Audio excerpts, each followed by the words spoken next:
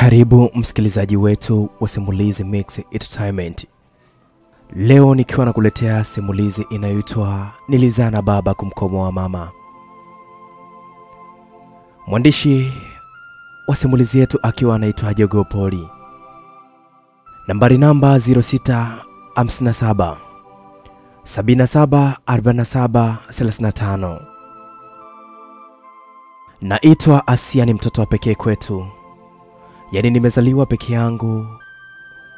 Mama yangu alikuwa ana vikundi vya kishangingi. Nasema hivyo kwa sababu ni watu wa kujadili shughuli tu. Na tena kila wanapokutana ni kazi yao kujadili shughuli. Swala hilo baba alikuwa alipendi kabisa. Na alikuwa ananiambia mimi nishakuwa mtu mzima, sio vizuri anione nikiwa nasasambua. Lakini mama ndio maisha aliyochagua, akawa hataki kusikia hilo swala. Baba akaona amwache kama alivyo, kwa sababu ndani ya nyumba anampa kama zote. Lakini tabia hiyo ya kupenda makundi ya kishangingi ni kama kilema kwake mama. Sasa kisanga kilianza tu baada ya mimi kumaliza shule. Na nipo nyumbani tu, kuna kijana mmoja alinipenda. Na mimi nikamwambia njoo ulete barua nyumbani unioe. Sasa kijana akamtuma mshenga alete barua nyumbani. Baba alimwambia mshenga barua imepokelewa, na la msingi aache nimwite mama yake nimwambie kama mwanawe kaletewa barua. Sasa alipoitwa mama ndo nikajua kabisa akili yake. Na kwanza akasema anataka amuone mchumba mwenyewe wa mwanawe, ambaye ndio mchumba wangu mimi. Mshenga akutaka makubwa, akampigia simu mchumba wangu aje ili aonane na wakwe zake. Mimi nipo chumbani nimetulia nasikiliza kinachoendelea hapo ukumbini. Jamani, akaja huyo mchumba wangu. Sasa kilichotokea, mama alitambulishwa, huyu ndio mchumba mwenyewe wa binti yako. Mama alichukua barua akampa mshenga, akamwambia ondoka na barua yako hapa. Baba akasema, mke wangu, mbona unarudisha hiyo barua, unamaanisha nini? Mama akasema, nisharudisha mimi. Ndio maana nasema mwanangu aolewi, nyinyi ondokeni. Hakuna mchumba hapa. Swali lile lilimpa ukakasi baba yangu. Na si baba tu, mpaka mimi lilinishangaza. Mama akasema maneno yale ambayo hayana maswali, yeye majibu tu. Mimi ndio mama nasema kama hakuna mchumba. Yani nilijiuliza, mama kasahau mimi ni mwanamke au ana nia gani juu ya maneno yale? Kiukweli nilikaa kimya nisijue niseme nini. Nasikiliza tu kinachoendelea hapo kumbini, mimi nipo zangu chumbani. Kilichotokea, mshenga wa mchumba wangu wakaondoka na barua yao. Mimi sasa nasikiliza mama anampa baba majibu gani. Mama alianza kusema maneno ya kashfa, anasema hivi: yani mume wangu, mtoto wetu alivyo, na tena ni mzuri kweli. Eti aoleo na mwanaume mwenyewe ananuka mdomo kama choo. Na tena sio choo tu, bali choo cha sokoni. Angalau suruali aliyovaa nzi, akikimbizwa anaingia chini ya suruali yake angalau kidogo. Huyu mwanaume anapaswa akawe mwanamke aliyezalishwa huko. Na tena sio aliyozalishwa tu, bali aliyozalishwa watoto 4. Sio mwanangu, sister du. Hivi mashoga zangu nitawatambulishaje eti huyu ndo mume wa mwanangu mimi? Ana hata swaga. Suruali yenyewe alivaa kama mashine, yani ukija upepo tu basi wewe utacheka. Yani upepo kienda mbele unajua kupitia suruali yake. Upepo ukibadili mwelekeo utajua tu kupitia suruali yake. Aende huko. Mwanangu haolewi na mwanaume kama yule. Mtu mwenyewe aliyekuja hapa kama kidevu cha ngazi ya ada, alafu akanyimwa makalio, yule atakuwa kapewa huko. Asiniumize mwanangu, aende zake. Sasa mimi maongezi ya mama yaliniumiza sana. Nashangaa baba akakaa kimya, najiuliza ina maana baba hayasikii mama anavomponda kijana wa watu, au ndio anamsikiliza mpaka mwisho? Mimi nilitoka chumbani nikamwambia mama, maneno yote yanakutoka kosa ni nini mama yangu? Mpaka unaongea maongezi yanavovuka mipaka. Baba akaniambia, mwanangu, rudi ndani, fungulia redio usikilize. Mimi nikajua baba akanionya tu, na anazo sababu za msingi za kuniambia mimi hivyo. Wakati naenda ndani, mama ananiambia, wewe mwanangu uwe na akili. Mimi juzi nimeenda kwenye ndoa ya shoga yangu, anamwonyesha mwanawe yule. Mwanawe wewe akupati kwa uzuri, na kaolewa na kijana mzuri, anafaa kwa matumizi ya wanadamu. Wewe una kasoro gani mwanangu? Nasema tulia, nitakuletea mwanaume mnaoendana naye. Mara simu yake mama inaita. Akapokea, alikuwa shoga yake ndio anapiga simu. Mama akaanza kuongea na shoga yake. Yaani bora ulivyonipigia. Nilikuwa nawaza nikupigia mwenzio, nimepatwa na uchuro leo. Yule shoga yake akasema, subiri kwanza nikwambie. Kilichofanya nikupigia mwenzio, nimepata mkamwana mzuri kweli. Nimemwambia mwanangu mpe simu mumeo, nimwambie shida zangu.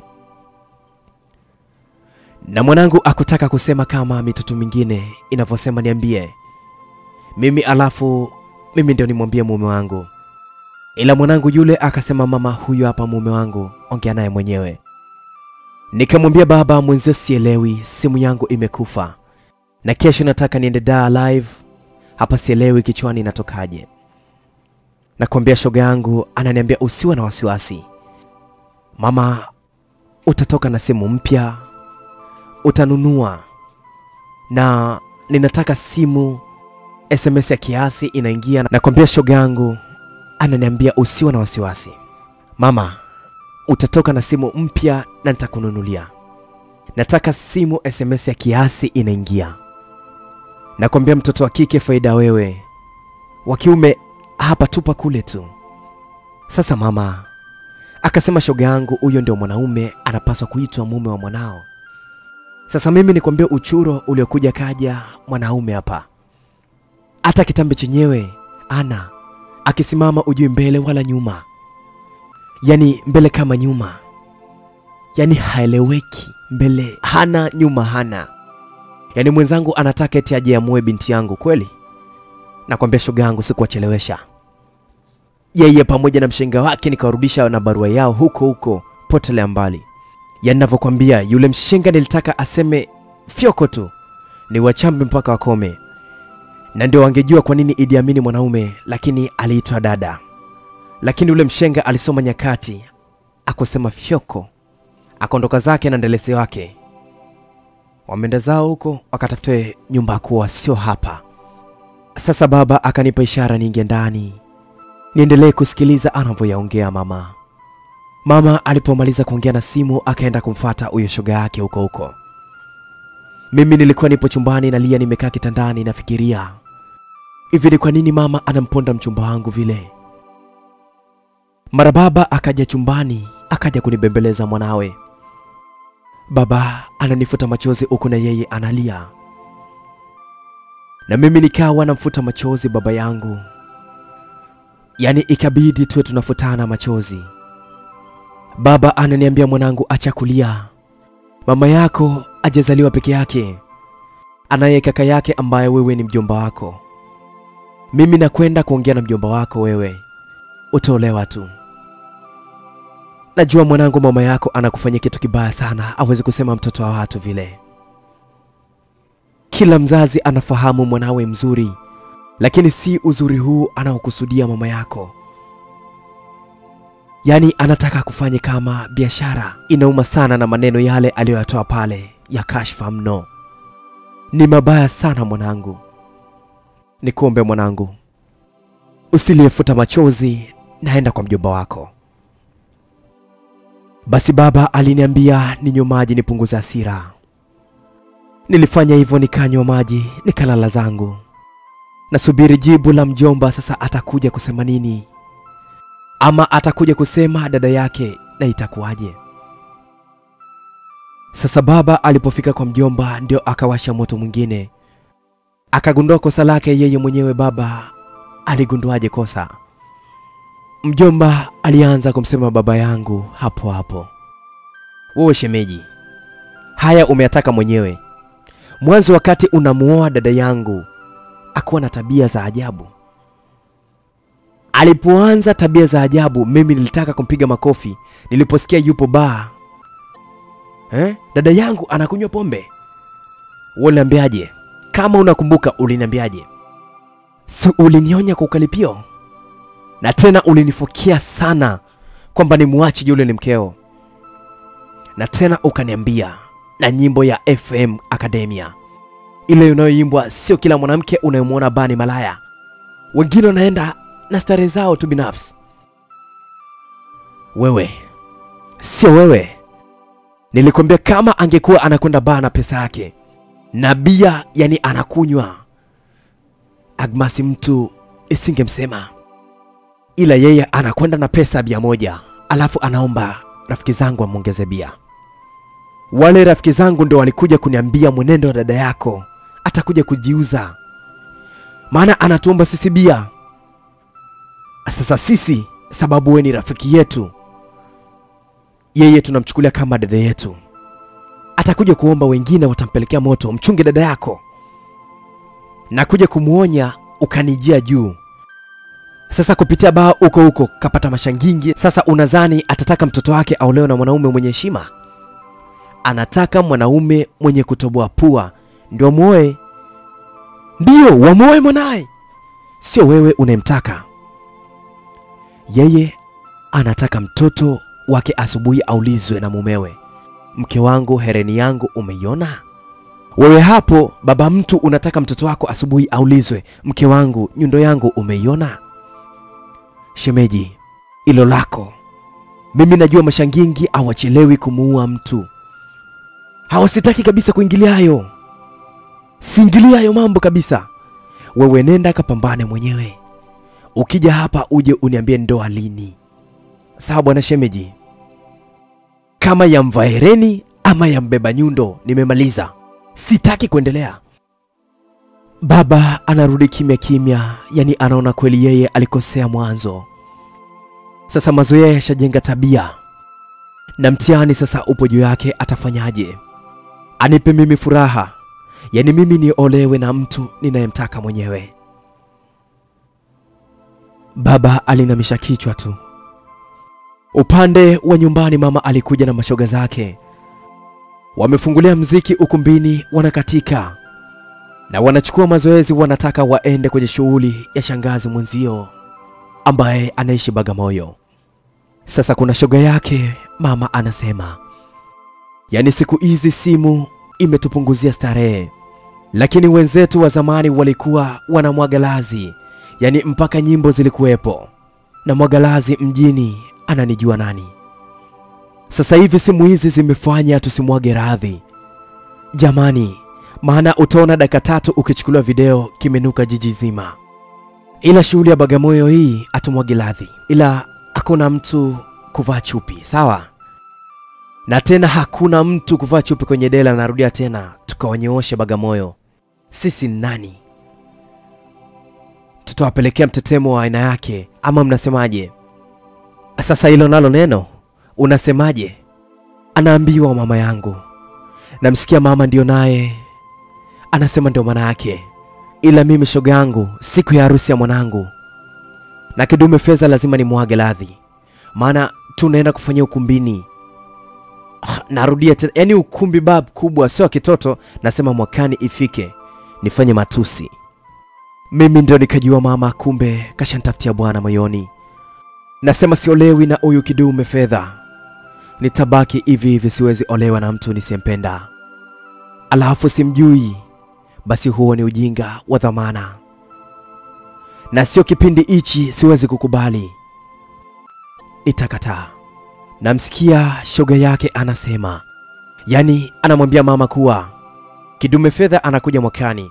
Je, umeshajiandaaje kumchunga mwanao asipate mimba? mpaka huo mwakani, maana akizaa soko ana huyu. Yaani kama gari bovu lishashushwa injini. Sasa unafanyaje shoga? Mama yangu akasema, shoga yangu, umesema la maana sana.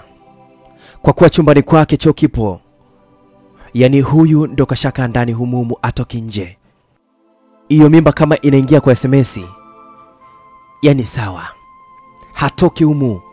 Kidume Fedha kaniambia akimuona mwanangu hajatumika, nina pesa yangu wa kutosha. Maana kuhusu uhakika wa mwanangu, naisi ni bikra kabisa. Sina maana hawa eti ni wanawake wale wa kisasa hivi yani. Yaani unakuta mwanamke ana miaka 16 amna bikra. Shoga, naamini akikaa ndani huyu inarudi kiukweli. Itakuwa mnato, ama unasemaje shoga yangu? Ndio maana yake shoga yake. Alafu tutatengeneza bikra kama ana, na tutampa asali mbichi ya kuongeza utamu aswa. Kidume Fedha akigusa kunasa. Unacheza na mashangingi sisi wa mjini shoga. Jamani, mashoga wakaondoka. Wakaambatana na mama ndio anakuja kunifungia. Mimi nishawekwa jela mwaka mmoja chumbani kwangu ili nisiweze kutoka nje. Baba yangu amekuja anamuuliza mama, kwa nini umemfungia mtoto? Sikiliza nikwambie. Huyu ni mchumba wa mtu, bwana yake yupo China, anaitwa Kidume Fedha. Sasa haya ndio maisha. Sawa haya ndio maisha yake kuanzia leo hii. Sitaki neno lingine mzee wangu. Baba anamogopa sana mama, hakujibu chochote. Mama akaondoka zake. Nikamsikia baba yangu yupo ukumbini analia kwa uchungu. Na mimi nipo chumbani kwangu nalia kwa uchungu. Baba yangu akaona huu ni ujinga, akaniita mimi. Na mimi nikamuitikia baba yangu. Akaniambia kaa pembeni kabisa ya mlango, au nenda chooni kakae. Navunja mlango kwa jiwe zito. Haiwezekani nitawaliwe kwenye nyumba yangu. Mwanangu, ufungiwe wewe? Hapana. Moyoni nikasema akivunja mlango tu, nikitoka naenda kwa yule mchumba wangu kujiodhesha kwake.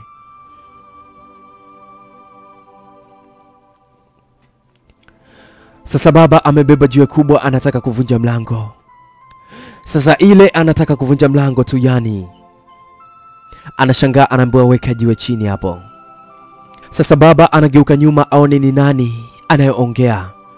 Na tena kwa kujiamini hivyo kwenye nyumba yake, anaona ni polisi wawili wakiwa na mama wameongozana. Baba aliweka jiwe chini akisema moyoni, hawa polisi wamefuata nini? Na tena ni kwenye nyumba yake. Mara mama anasema, mnaona polisi, nilichokuwa nawaza ndio hiki. Nilijua tu mume wangu atakuwa anawaza. Mimi namwonea mtoto wetu.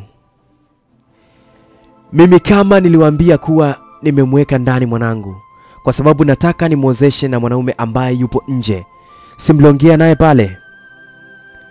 Sasa nataka mumwambie huyu mwanaume wangu, huyu binti ni mchumba wa mtu, akome kuchukua barua ya posa.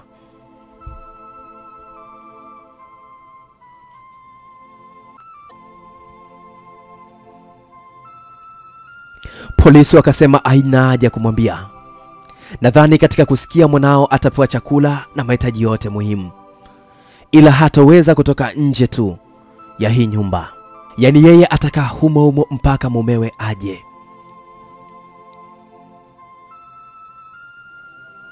Basi baba yangu akawa hana la kusema zaidi tu ya kukaa kimya na kuumia moyoni. Baba akawa anahakikisha mimi nimekula. Anakwenda kazini ndio yakawa maisha yake. Anaogopa kuomba ushauri kwa watu kwa sababu watu waliokuwa wanamuonya mapema kuwa mkeo makundi alionayo sio mazuri. Sio yeye alikuwa anampenda sana mama, akashindwa kumzuia. Sasa ataanzaje kuomba ushauri watu aliowakatalia ushauri wao? Sasa mimi nililia, mwishowe nilisema nitakufa bure kwa kulia. Bora tu ninyamaze niishi, ila siwezi kuolewa na huyu mwanaume anayemtaka mama, siwezi. Nitajua tu mwenyewe nitafanyaje nisipate hiyo ndoa. Sasa jamani, kwa masikio yangu nasikia shoga wa mama anampanga mama amuue baba. Alimwambia hivi shoga, nikwambie kitu, wewe na mumeo amfanani hata kidogo. Yaani wewe upo juu. Asa huyu mzee wa zamani sasa nikupange mmalize tu kabla kidume cha fedha ajaja. Sawa mama? Yaani kabla kidume cha fedha hajaja kumuoa mwanao, mmalize mumeo. Acha ulimbukeni, amka mama, amka. Mama akamuuliza, unamaanisha nini ukisema hivyo? Shoga akamwambia, namaanisha kitu kimoja, kidume fedha atakuonea huruma. Kwanza wewe umefiwa na mumeo, hilo la kwanza. Hapo lazima upige pesa. Halafu huoni mashoga zako sisi tunamiliki nyumba? Unadhani mume wangu kafa tu? Nilimmaliza mwenyewe kwa mikono yangu miwili, ilimpoteza mbali. Mama akasema tena, kweli shoga yangu itakuwa vizuri, maana nina danga langu lile askari, na tena atasimama siku ya harusi ya mwanangu kama baba. Yaani tutanogaje? Shoga wewe acha tu. Aya, niambie namalizia wapi na namaliza vipi? Maana saizi yupo dukani kwake na amesimama kidete kweli kutafuta pesa. Yaani hata muda wa kurudi nyumbani mdogo tu. Yaani yeye na kazi tu. Muda wote kazi yeye, kazi yeye. Hata kukumbuka nyumbani. Niambie shoga yangu tunafanyaje? Shoga, koroga chai hiyo tukampelekea yenye sumu afe. Kuwa mjanja mjini mama. Mama yangu akawa anawasha jiko, anapika chai ili baba apelekewe anywe chai afe.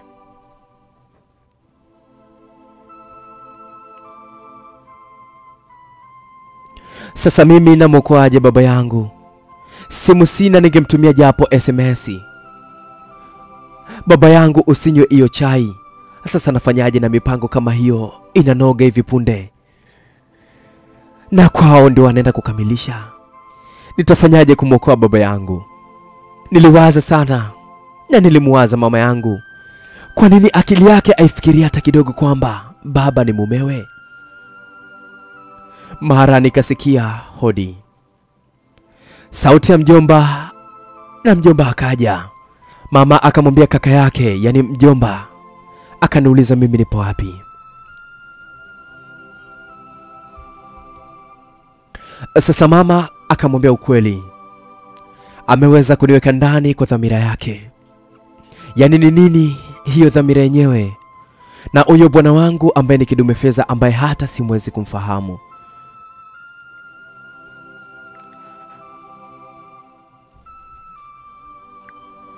Mjomba wake akasema, kwa hiyo muda si mrefu dada yangu unakuwa mtamu.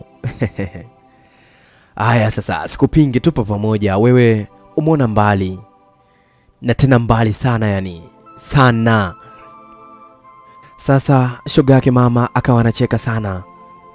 Ni baada ya kusikia mjomba kaivutia neno sana, yani kasema sana. Yeye ndio kimemfurahisha hicho.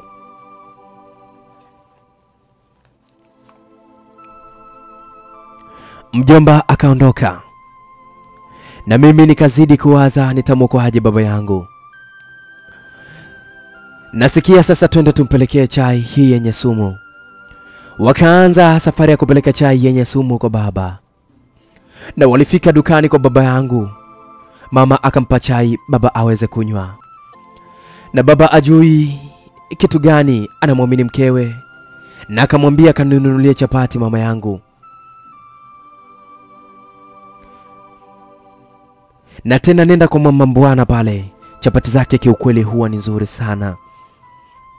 Mama akamtuma shoga yake chapati, na yeye akajifanya anampa mahaba mumewe. Anampozea chai, yani anatia kwenye kisahani analipuliza. Anamwambia, mume wangu, ungeanza na chai kwanza, ili uweze ustue utumbo kwanza. Chai dawa. Sawa, chai dawa mume wangu, mimi mwenyewe nasikiaga. Baba akazungumza. Leo mke wangu umenipa mahaba zamani sana, na kabla sijakuoa haukuwa na tabia mbaya kiukweli. Baba yangu alifurahia sana, akamwambia, leo mke wangu umenikumbusha mbali sana. Mama anasema, aya niambie mume wangu, umekumbuka wapi? Mama anasema, aya niambie mume wangu, umekumbuka wapi? Yani mama anasema kwa madeko huku anapuliza chai. Baba anasema, nakumbuka mwanzo kabisa penzi letu. Mama akacheka sana, alafu akasema, leo usiku nimeandaa kitenge. Tukiwa kwenye tendo la ndoa najifunika kitenge usoni, yani nitakukumbusha dhamani. Baba yangu akacheka sana, yani anasikia raha kutoka moyoni kwa mkewe, anampenda sana. Maskini baba yangu anaachama mdomo, ananyosha chai yenye sumu yani. Mama anampatia baba chai, moyoni anasema, kunywa, kunywa ufe. Na yule shoga mtu analeta chapati zile akampa baba, na tena akampa chapati moja tu, ili akifa afe akiwa amekula.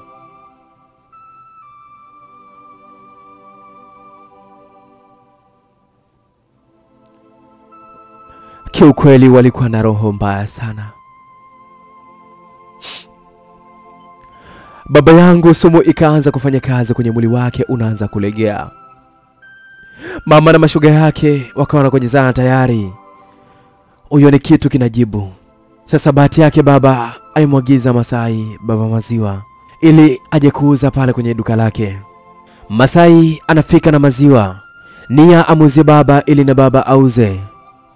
Ndipo anamkuta baba kalegea, yani sumu ilikuwa inaanza kukolea kwenye mwili wake. Yani Masai sio kama Mswahili tu. Angeanza kujiuliza, jamani kuna nini? Ili apata maelezo vizuri, yani Masai alimsaidia kwanza baba. Baba alitapika sana. Wale wakina mama wakamwangusha jumba bovu mama. Wakamwambia kuwa gazeti alilokuwa ametumia kufungia chapati kumbe lilikuwa na sumu. Sasa wakaenda kujifanya kumsema mama Mbwana muuza chapati kwenye hoteli ya mama Chapo Ubongo Kibangu. Kumbe mama Mbwana mwenyewe apigiwi, anacheza akasema, nyinyi toleni nuksi zenu. Asubuhi hii twende tukachukua chai na chapati zangu tukazipima hospitali. Kama kuna sumu basi mimi mama Mbwana ndo nimeweka sumu. Mama na mashoga zake wakawa wanyonge. Wakasema, sisi tumekuja kukuambia tu kuwa labda karatasi lile lina sumu, sio kama tuna uhakika kama tunachokiona. Basi yaishe mama. Mama Mbwana akasema, poteni mbele yangu. Mlijua mimi ni mnyonge, mnaweza kuniingilia kwa pesi tu. Ndio maana mama Mbwana kiboko wa wajinga kama nyinyi, mnaowaza maisha mazuri tu, amna nyenzo kazi, umalaya tu. Nendeni huko wanuka shombo nye. Sasa mama na mashoga zake yale maneno yaliwauma sana, ila wamehofia wakijibu yatakuwa makubwa zaidi.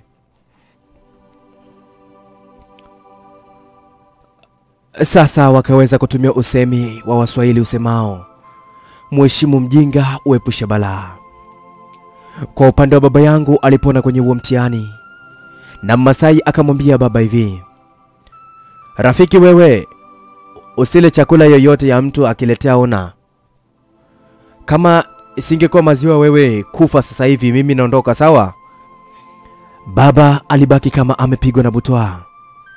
Yani anaona kama ni mambo ambayo hayaelewi. Moyoni alisema nitakwenda kutoa sadaka kwenye nyumba ya ibada, yaani kama ni shukurani kwa Mwenyezi Mungu, maana nimepona kama kwa uwezo wa Mungu, si kwa njia ya mwanadamu. Japo ni Masai kaleta maziwa, ila akaongozwa na Mungu. Basi baba akawaza, kuna nini kinataka kutokea kwenye maisha yake? Yaani alipoenda kanisani alikuta mchungaji yupo kwenye somo, sababu yeye lengo lake ni kutoa sadaka. Alienda moja kwa moja kwenye sanduku akatoa, lakini masikio yake uwezi kuzuia maneno usiyasikie. Alisikia somo linasema hivi: mbinu ya kukabiliana na wadhoofishaji ama wapinzani. Ndipo watu wa nchi wakaidhoofisha mikono ya watu wa Yuda, wakawasumbua walipokuwa wamejitenga. Ezra 4 mstari wa 4. Haijalishi unajenga kitu gani katika maisha yako, ni lazima utapata wapinzani watakaotaka kukudhoofisha kusudi usiendelee na hicho unachokijenga. Uwe unajenga biashara, uwe unajenga mahusiano, uwe unajenga ndoa, uwe unajenga familia, uwe unajenga kazi, huduma, uwe unajenga mahusiano, lazima tu watajitokeza wadhoofishaji mara zote. Pale unapoanza kujenga ni kama unakaribia vita, na tena kama unaendelea kujenga ni kama unakaribisha vita, ndugu yangu. Silaha kubwa wanaoitumia hawa wadhoofishaji inaitwa kukosoa, ama wenye lugha zao za Kiingereza wanaitwa criticism. Hata kama hilo jambo unalolijenga ni Mungu aliyekuambia ulifanye, lazima wadhoofishaji watakudhoofisha tu mikono yako. Tambua mapema kabisa kuwa upinzani ni sehemu ya maisha. Kuna watu ambao jukumu lao kubwa walilonalo kwenye maisha yako ni kukosoa. Hilo ni la kwanza. La pili, kubomoa unachokijenga, na tatu ni kupinga mengine. Wao siku zote huwa hawapati usingizi mzuri wanapoona ujenzi wako unaendelea bila shida yoyote. Watasumbua tu, watakudhoofisha tu kwa kutumia kukusumbua kwa kupita kiasi. Maneno ya kejeli, naweza kusema hili ni silaha maarufu kuliko zote. Ni maneno ya kukatisha tamaa, maneno ya kudhiaki kile unachojenga. Uvumi, ama Waingereza wanasema rumors. Uvumi una tabia ya kusambaa kama ugonjwa wa saratani. Watacheka, watakupa majina ya kukuumiza, matusi, kukupigia kelele. Mbinu bora ya kupambana na kukabiliana na wadhoofishaji si wajibu wa kupigana nao. Hapana, wewe endelea kujenga kwa juhudi na moyo wako wote ukimwamini Mungu yupo. Watakuja kukuelewa, na wao pamoja watakuja kuambatana, na baadaye watakapokuona unachokijenga kimekamilika. Ukiacha tu kujenga, ujue sio sherehe kwao. Lakini ukiwa unajenga, basi jua ni changamoto kwao. Sasa baba yangu akasema, ama sumu ile itakuwa ni mpinzani kwenye maisha yangu nini? Anataka kunidhoofisha mimi, alijisemea moyoni baba yangu. Yaani wazo lile linamjia kwa sababu alikuwa ndio anafikiri.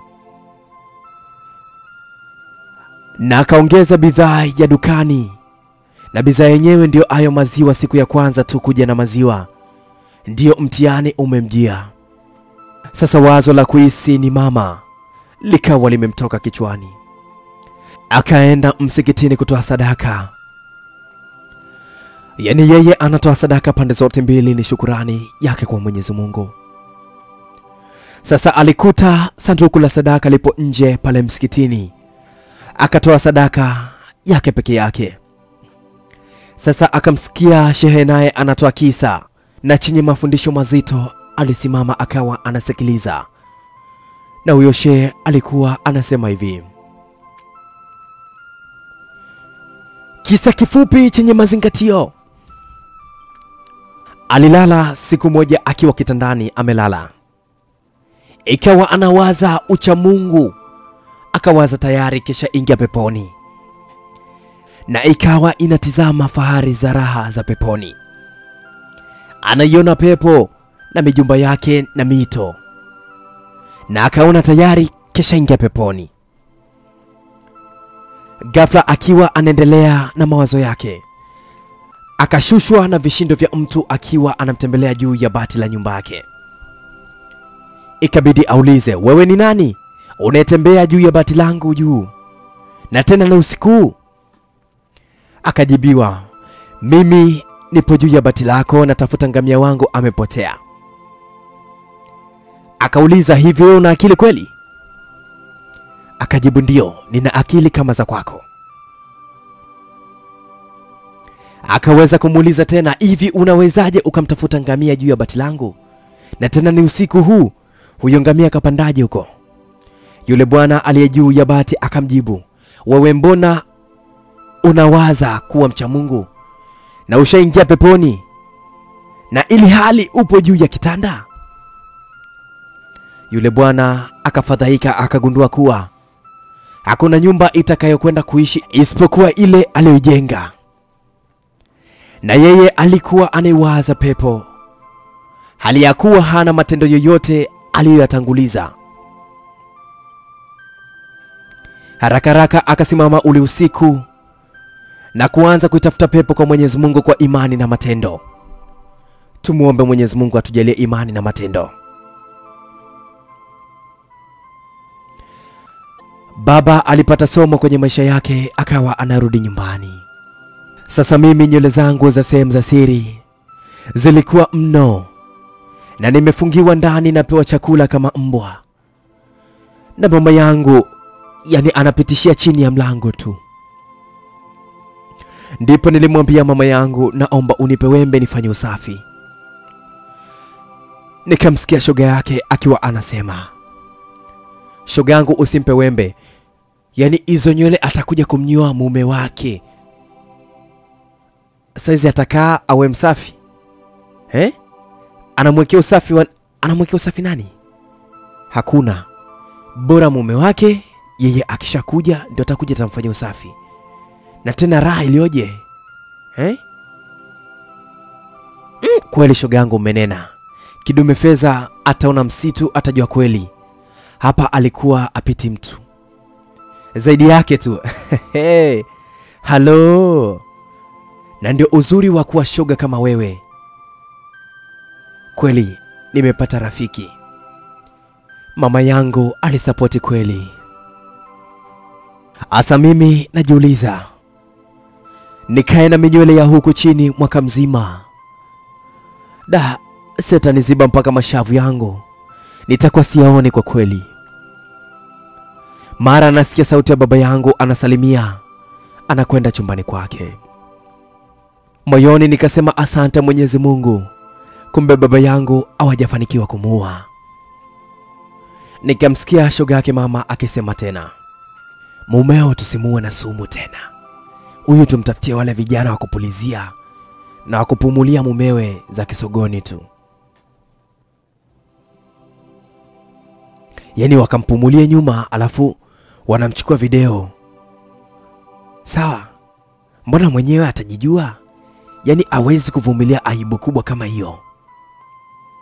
Mama yangu aliweza kusapoti, akasema poa na kukubali sana shoga yangu. Walienda kuwakodi vijana wenye tabia hizo. Kweli baba yangu ajui lile wala lile. Walimteka baba yangu nia yao, wakamfanyia ulawiti ili baba ajiue tu mwenyewe. Baba yangu akasema, mnanifanya nini, mbona mnaniziba mdomo? Wale wahuni wakasema, tulia wewe, leo tunakwenda kukugeuza mke wetu. Na hapo gari inakimbia mwendo kasi. Jamani, muni mmoja akamshika baba yangu matuta yake, anamwambia, nyanyuka kidogo ikalie dole. Baba kusema awezi, wamemziba na plasta kwenye mdomo wake. Jamani sijui baba yangu yani nani atakayemuokoa. Waoni wawili walimnyanyua baba kwa nguvu ili mwenzao apate nafasi ya kumtia dole baba yangu mimi. Yani kwa sababu wanapelekwa na nguvu ya pesa. Na waliopewa kweli wanamnyanyua baba yangu. Na yule aliyezamilia kumtia dole baba yangu anaambiwa, tushamnyanyua, aya kazi kwako. Muni akanyanyua mkono wake wa shati ili kama mavi yakitoka yasimchafue shati. Sasa anampelekea dole baba yangu. Uzuri sasa na mbaya zaidi, kwa dereva alipita kwenye mataa barabarani bila hata kujali sheria za barabarani. Gari la wauni iligongana na defender ilikuwa inapeleka mahabusu mahakamani. Jamani, yani ndio ulikuwa usalama wa baba yangu. Polisi walishuka kwa hasira kama zote, maana gari iliyobeba mahabusu ilipiga breki ya nguvu kweli kweli. Kunusuru uhai wa polisi, maana defender ilikuwa mbele ya vijana wale wa mjini wanaosema mlio wa mbwa ulilia.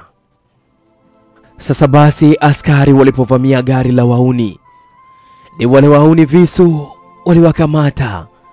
Waliona baba akawekwa plasta mdomoni, wakajua baba alikuwa ametekwa.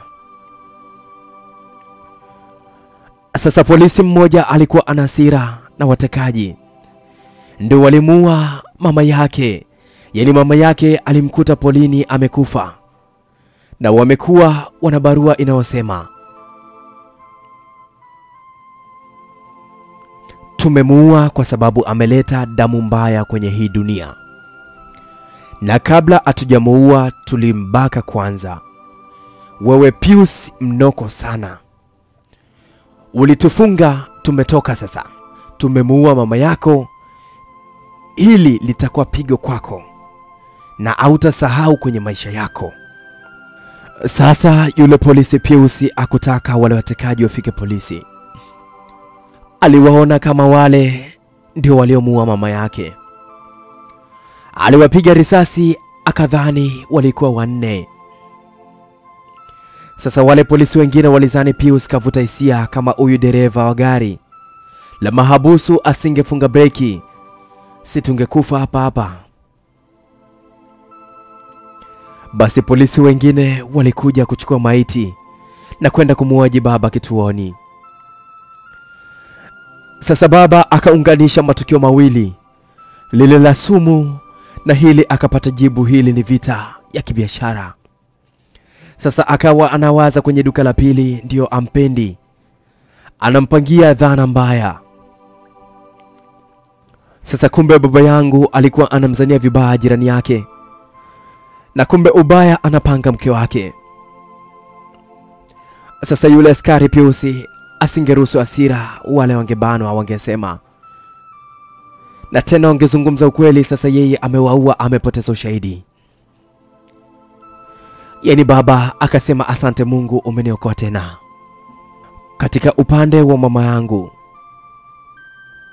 mashoga yake wameweka bando, wanasubiri video tu waanze kuzivujisha kwa fujo mtandaoni. Wakati wanapiga simu zao wauni zilikuwa hazipatikani, na basi walijua saizi ndio wanafanya yao na wamenogewa kabisa, na wameamua kuzima simu. Kumbe wenzao wameshazima pumzi, hawapo tena duniani. Wanashangaa kumwona baba anarudi, alafu dalili yoyote mbaya juu yake hana. Baba aliingia ndani kubadilisha nguo, wala hakuambia kilichojiri, na tena hakuzungumza nini safari yake wakati anaenda dukani. Basi waliangaliana usoni kama bundi. Shoga yake mama akaona ngoja kwanza bando lake asikilize tu simulizi mixi. Alienda YouTube akaangalia simulizi mixi. Alipata hadithi mbalimbali za watunzi mbalimbali ikiwemo Jigoo Poli. Akaweza kuwasikiliza kina Dion, Uncle J, Felix, akamsikiliza El Fantastic, na bado akakutana na watunzi kama kina Amani Chikigoye, akakutana na kina Hans Marcelin na wengine wengi. Sasa mama anashangaa mwenzie anasikiliza simulizi mix. Mama akamwambia shoga yake, achana na upuuzi huo, tupange maadili yetu. Sasa shoga mtu alivutiwa na simulizi moja ya Jogopoli inaitwa Mjane. Sasa alipokuwa anasikiliza, anasikia maneno ya Mungu kwenye simulizi, yani anaburudika kiukweli, na huku anatolewa mawazo mabaya kupitia vitabu vya dini. Mama anamwambia shoga yake, wewe vipi? Acha mambo ya simulizi, tupange maadili yetu. Shoga yake akasema, sikia maneno ya Mungu kwenye simulizi hii, yani uwezi kuwa mjinga kama hivyo. Mama akasema, maneno ya kashfa juu ya Mungu? Yani mjinga ni mjinga tu. Mama alisema. Achana na Yesu, aliondoka. Watu wanavaa mashuka sasa hivi, watu wanavaa majinsi hayo. Mabadiliko yanawahusu wale waliokuwa wanavaa mashuka, sio mimi. Labda kwa sasa niseme yanawafaa wa Masai tu. Shoga mtu akasema, wewe umalaya unakufanya uongee maneno mabaya juu ya mwana wa Mungu. Malaya mkubwa sana wewe. Mama akasema, mimi sio malaya. Malaya ni ambaye alionja utamu wa Yesu, sio mimi, mshenzi wewe. Sasa yule shoga mtu alichukia sana kupewa lile jibu. Na yule msanii ambaye aliyeimba utamu wa Yesu, siku na kipande kinachosema nimeonja utamu wa Yesu. Mama ndio kajenga tafsiri mbaya kabisa. Na sasa jina la yule msanii ndilo jina la ushoga wa mama la mama yake mzazi. Sasa mama aliposema malaya, yani kataja jina la mama yake mzazi, shoga yake.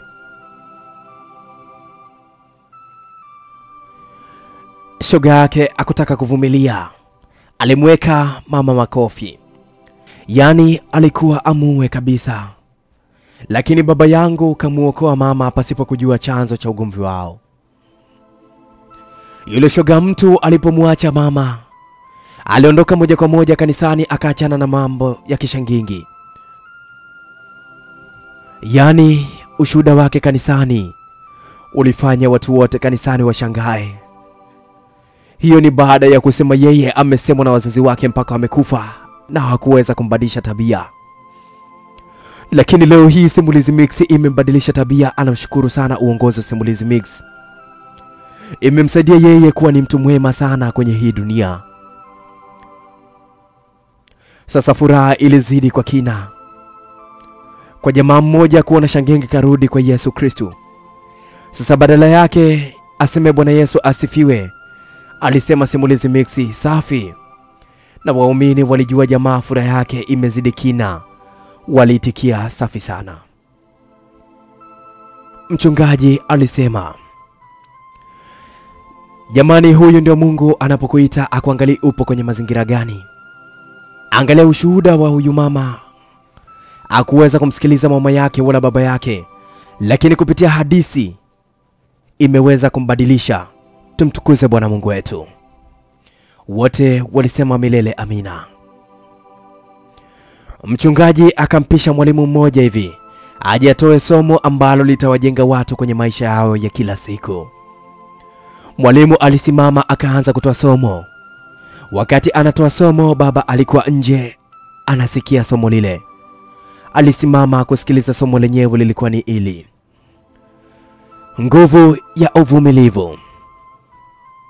Mfanyabiashara mkubwa Steve Jobs aliwahi kusema, I'm convinced that about half of what separates successful entrepreneur from the non-successful ones is the poor perseverance. Nina hakika kuwa nusu ya vitu vinavyotofautisha wajasiriamali waliofanikiwa na ambao hawajafanikiwa ni uvumilivu. Cambridge Dictionary inatoa maana ya neno perseverance kama ipo,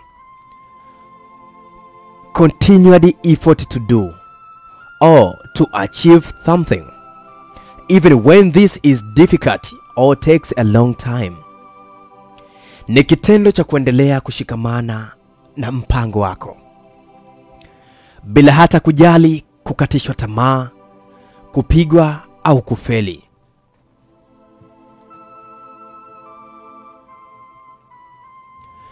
Methali ya Kijapani inasema, anguka mara 7, simama tena mara 8.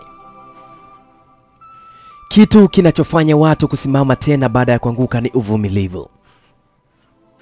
Abraham Lincoln, rais wa zamani wa Marekani, alianguka mara nyingi sana kwenye chaguzi mbalimbali. Yaani kabla ya kuchaguliwa kuwa rais, alianguka sana. Aliweza kwa sababu ya uvumilivu.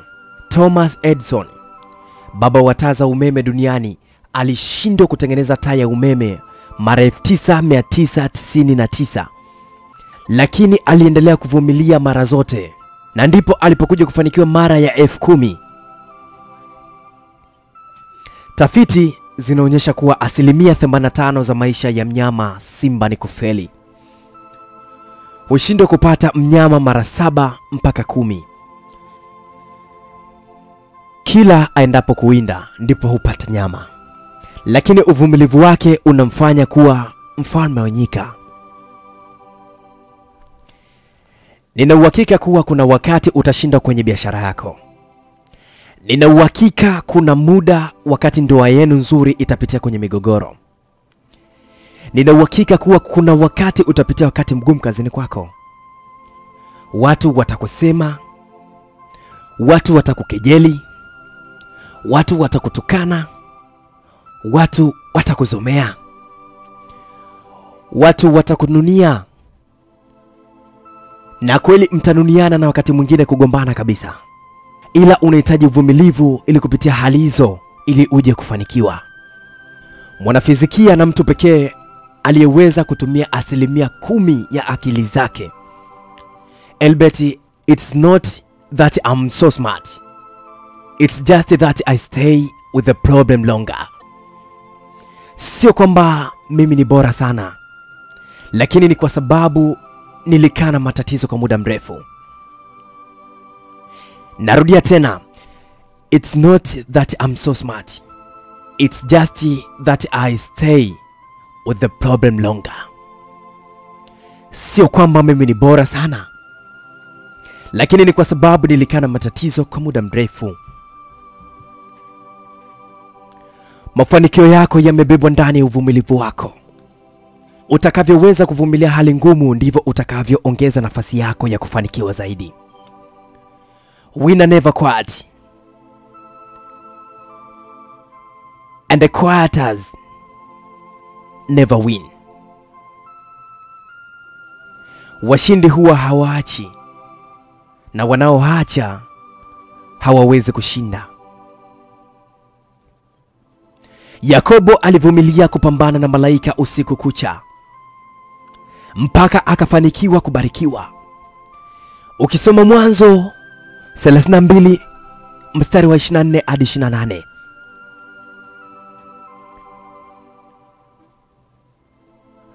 Ama tazama katika Yakobo 24.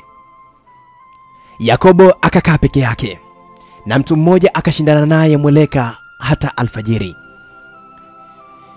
Mstari wa 25, naye alipoona kuwa hamshindi, alimgusa panapo uvungu wa paja lake. Akateguka uvungu wa paja la Yakobo alipokuwa akishindana naye. Vile vile mstari wa 26 akasema, niache, maana kuna pambazuka. Akasema, sikuachi usiponibariki. Mstari wa 7 akamuuliza, jina lako ni nani? Akasema, Yakobo.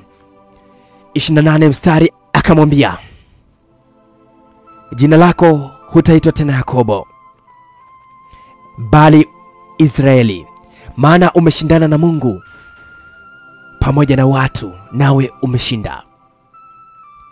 Vumilia mpaka ndoto zako zitimie.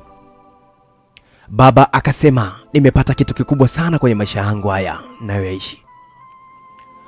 Alishangaa sana kuona Shangenge rafiki yake na mkewe, ambaye ni mama anayetoka kwenye lile kanisa. Alisema, Mungu mkubwa na usimkatie mtu tamaa.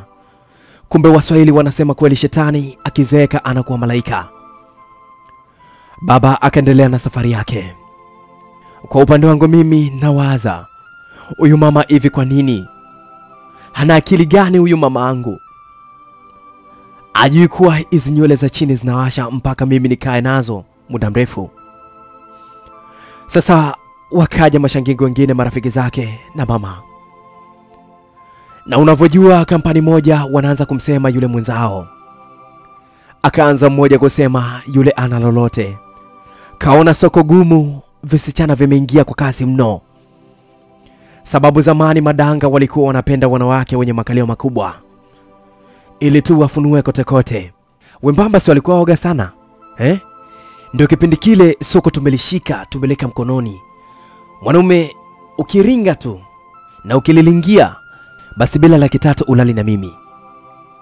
Sasa hivi hawa wasichana nao wamezibuka, wanaweka mpaka chupa za naniu, sehemu za siri, na wanazikatikia, hawana uoga. Huyu mwenzetu asijifanye kama kaitwa na Mungu.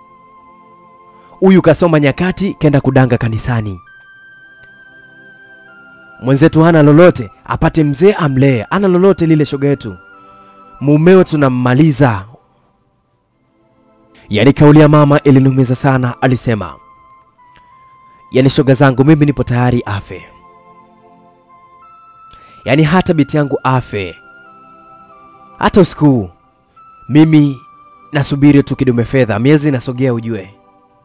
Nataka anikute na mume mwenye hazi yangu, si huyu nilionaye. Siku namuonyesha eti mwanangu na rukaruka kwa furaha, na mtu mwenye mapozi yake kwenye picha. Usi atakunywa soda huyu mwanaume wangu, eti kwenye sherehe ya wanaume anakunywa soda, wanaume wanakunywa bia, yeye hata anywi pombe. Moyoni niliumia sana. Niliumia sana mama, akiwa pamoja na mashangingi wenzie wanapanga mipango mibaya. Yani nilijikuta kwa nini nimezaliwa na mama huyu mwenye kupenda starehe na sio muoga kwa dhambi. Sasa mipango yao wakawa wanaipanga kwa kunong'ona. Walikuwa wajalaana. Kuna shehe mmoja alikuwa anatoa mawaidha msikitini kupitia speaker. Alisema maneno machache, wao wakaanza kuwa wachambuaji wa lile neno. Yule shehe alisema hivi, ona fahari kuolewa na familia yenye ucha Mungu. Hilo ni katika kufaulu kwako maishani. Haijalishi ni maskini wako, haijalishi ni hali uliokuwa nayo duni kiuchumi, lakini wakiwa wacha Mungu, wani utabiri tosha, jivunie, sema alhamdulillah. Hasara kubwa kumkimbilia matajiri wasokuwa hata na taimu ya kumcha Allah. Zinduka ewe mwanamke wa Kiislamu, kama ulisononeka furahia hapo ulipo, wewe ni tajiri wa imani. Sasa wakaanza kusema, ukiona shehe anasema hivyo ujue mtoto wake mbaya wa kike. Si ndio wale wanaoita sura ya baba? Yani mwanaume anatembea na mkewe, anatoa mimacho kama kabano na mlango, mpaka mtoto anafanana na yeye. Sasa hapo anajifanya olewa na mcha Mungu. Sasa sijui nini. Yani shoga, yani kama ni mwanao huyu eti olewe na mtu na mkanzu wake, na bado ampeleke tena msikitini. Mtoto anapendeza kuvaa viti virefu, Yani waliiponda mada ya shehe mwanzo mwisho. Sasa shehe kule ajui kama kuna wafuasi wa shetani huko wanamponda maneno yake. Shehe akachia maneno mengine na sio marefu sana, ila yaliweza kuatibua sasa hawa. Maneno yenyewe yalikuwa kama haya: je, wajua mtoto mchanga anapozaliwa wadhiniwa katika sikio?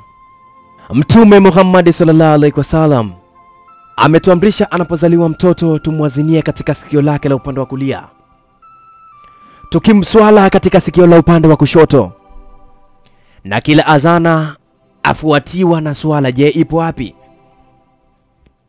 Hivi auoni ya kwamba swala ya jeneza haina adhana wala ikama? Sababu izana na ikama zilishafanywa siku ya kuzaliwa kwake. Swala ikawa siku ya kufa kwake tu. Mazingatio hapa ni kwamba dunia si chochote, ni sawa na wakati kati ya ikama na swala. Hapo sasa wakasema hivi, kwa nini kisingekuwa na sheria mambo ya msikitini yaishe huko huko na yakamalizika msikitini, yani kusiwa na speaker? Ona sasa, anaweza kutoibisha mwongezi yetu kwa mada zao. Waliendelea kumponda shehe yule, na shehe kule hajui kitu, anadondosha mada tu. Sasa akasema na hii shehe, ulimi una nguvu sana kukushushia hadhi yako kisiasa na hata kijamii pia. Usipojifunza kuutumia vizuri ulimi wako utakuibisha. Neno moja pekee tu linafuta na kubadilisha historia zima ya maisha yako. Na kwa bahati mbaya hakuna kifuto cha kufuta maneno ambayo yamekwisha toka kinywani. Basi waliondoka, wakasema tutaonana tena siku nyingine. Kiukweli huyu shehe kashavuruga mada. Tutazungumza tena siku nyingine tu, ila ufanye ule mpango, na ukishindwa basi ndio tujue tunafanya mpango gani, sawa? Mama akasema sawia, ila naisi hautokwama kwa sababu ni mpango kabambe sana kuliko wa yule mweu. Kiukweli nikazidi kuona mama si mtu mzuri kwa baba yangu, na mama anapelekwa tu na mashangingi wenzie. Yule mwenzao yeye alibadilika sana. Alikuwa anashiriki mpaka shughuli za jamii na tena za matatizo na mambo mengine ambapo zamani alikuwa hawezi kuyafanya na kufanya vitu kama hivyo.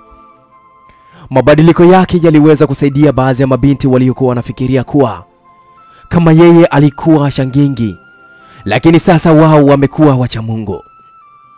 Sasa yule mama aliyebadilika alisikia somo kupitia kwa shehe, alisimama akafanya maamuzi magumu sana, na somo lenyewe lilikuwa ni hili. Wakati yupo karibu kufariki, alionekana Sayeda Fatima Zahara akilia na machozi yakimtoka. Ikabidi aulizwe, nina kina kuulizwa ewe binti wa Mtume? Sayeda Fatima Zahara akasema, ninahofia pindi nitakapokufa mwili wangu ukibeba juu ya jeneza. Naona haya watu watotizama mwili wangu. Hichi ndicho kitakachoniliza mimi. Mwanamke mmoja akamwambia, usijali ewe binti Mtume, mimi nilipokuwa Abasha niliona majeneza yaliyofunikwa vizuri mpaka alipo ndani hawaonekani. Sayeda Fatima Zahara akasema, basi naombeni nami mnisitiri mwili wangu kwenye majeneza kama hayo na mnizike usiku.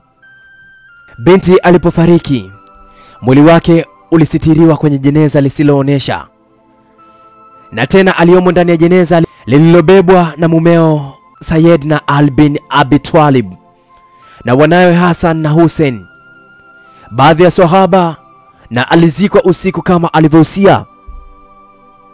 Na huyo ndiye binti mtukufu kipenzi cha Mtume sallallahu alaihi wasallam, Sayedna Fatima Zahara, akiwa anaona haya mwili wake ikionekana, na tena hayakuwa tayari kesha kufa, sikwambii akiwa hai. Mwenyezi Mungu tunaomba ajalie binti zetu, dada zetu, mama zetu waige stara na mafunzo kutoka kwa wanawake hawa watukufu. Yule mama aliendelea kuchoma moto vimini vyote akisema ikiwa huyo aliona na akayatafakari aya akiwa maiti, mimi mwili wangu kwa nini nisione aya kuvaa nguo nusu uchi? Basi kitendo kile kikazidi kuaminisha watu.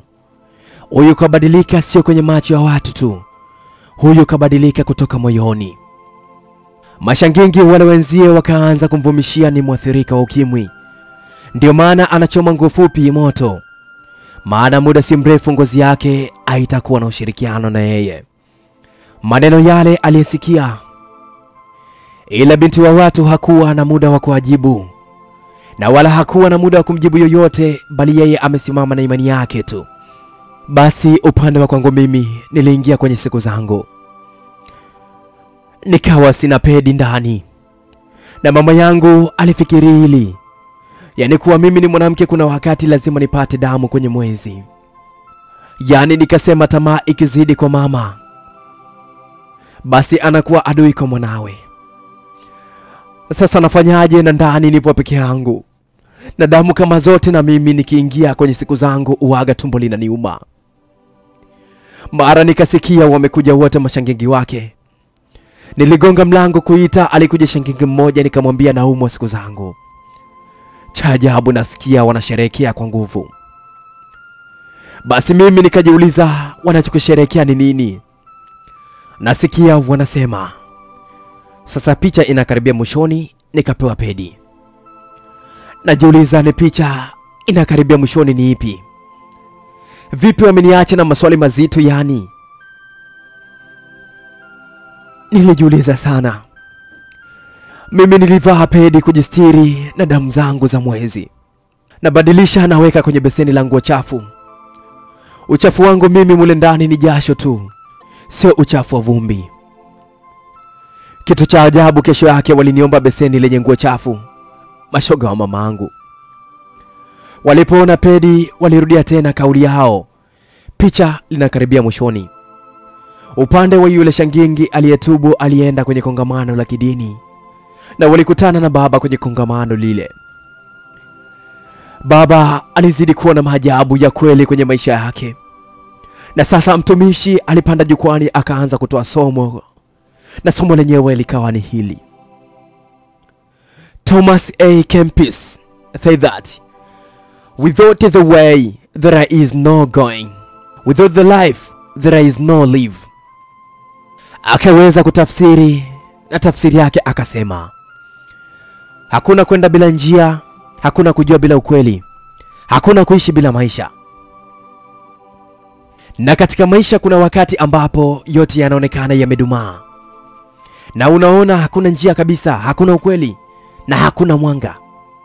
Unajikuta unaona taa jekundu, na unaanza kujisemea moyoni kwamba hakuna njia naweza kudhibiti pressure kazini kwangu, hakuna njia naweza kutoka kwenye hali hii ya maisha, takufa hivi hivi.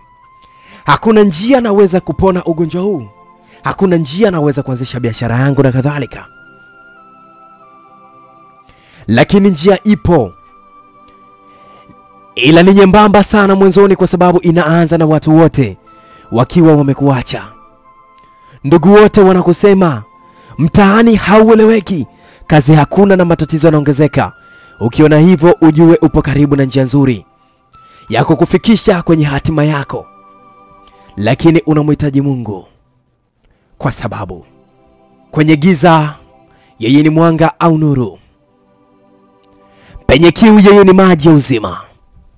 Penye njaa ni chakula cha uzima. Pasipo na njia yeye ni njia ya kweli na uzima.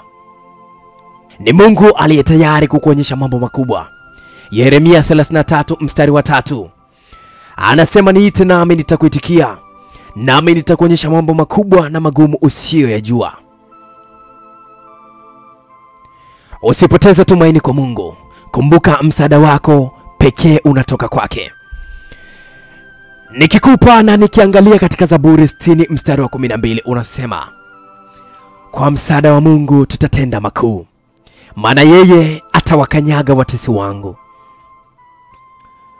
Kwa msaada wa Mungu biashara yako inakwenda kufa, inafufuka tena.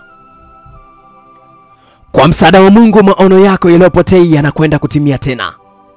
Kwa msaada wa Mungu utaweza kuhimili pressure unaokutana nayo kazini kwako. Tazama Zaburi 125 mstari wa 1 hadi wa 2 unasema, wamtumainio Bwana ni kama mlima Sayuni ambao hautatikisika, watakaa milele.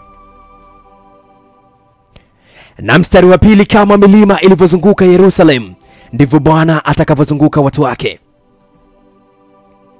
Tangu sasa na hata milele ndivyo itakavyokuwa. Watu wote walipata maneno mazuri sasa. Shangingi yule alitaka amuone baba, amwambie ukweli juu ya mama, na awe na tahadhari naye kabisa. Kwa wingi wa watu walishindwa kuonana tena na shangingi yule, na bado ana namba ya simu ya baba. Basi ndiyo ikawa hawajaweza kuonana. Baba anarudi nyumbani, anakuta kijana mmoja anawapa maneno vijana wenzie kijiweni maneno haya: usiangalie jana yako kwa hasira, wala kesho yako kwa uoga, bali itazame leo yako kwa hekima na busara. Na huku ukijipanga kusonga mbele na kumtanguliza Mungu kwa kila jambo lako. Usiogope maneno yatakayo kusema vibaya, maana maneno ni herufi tu, na tena zilizounganishwa kwa kupewa sauti. Lawama na maelezo mengi ni mali za walioshindwa, lakini waliofaulu wana maneno mawili tu: malengo na jitihada. Unajua, kumbuka maisha ni kama mayai, ukibonyeza hayabonyezeki, na yakianguka ndio yanapasuka hivyo. Baba yangu aliondoka akasema vijana wenye busara wanatakiwa kijiweni wawe wanaongea maneno kama yale ya hekima, sio kubishana bishana tu, mambo ya piskali na mambo mengine ya kijinga. Sasa kwa upande wangu, kumbe damu yangu ndio sumu kwa baba yangu. Kwa upande wa kuielezea sumu hiyo wanaitengenezaje, siwezi sema, ila ndio sumu iliyopangwa au liwe nayo baba yangu mimi. Mashangingi wamesimama imara kuhakikisha baba yangu anakufa, na sherehe yangu iwe bab kubwa ifunge mtaa. Yani huyo kidume fedha anakuja kufunga ndoa hatari sana, na tena funika bovu shoga yangu. Yani mimi naolewa na baba mwingine, na ndio atashuhudia harusi yangu. Ila baba yangu mzazi wanamtanguliza apumzike kwenye nyumba yake ya milele.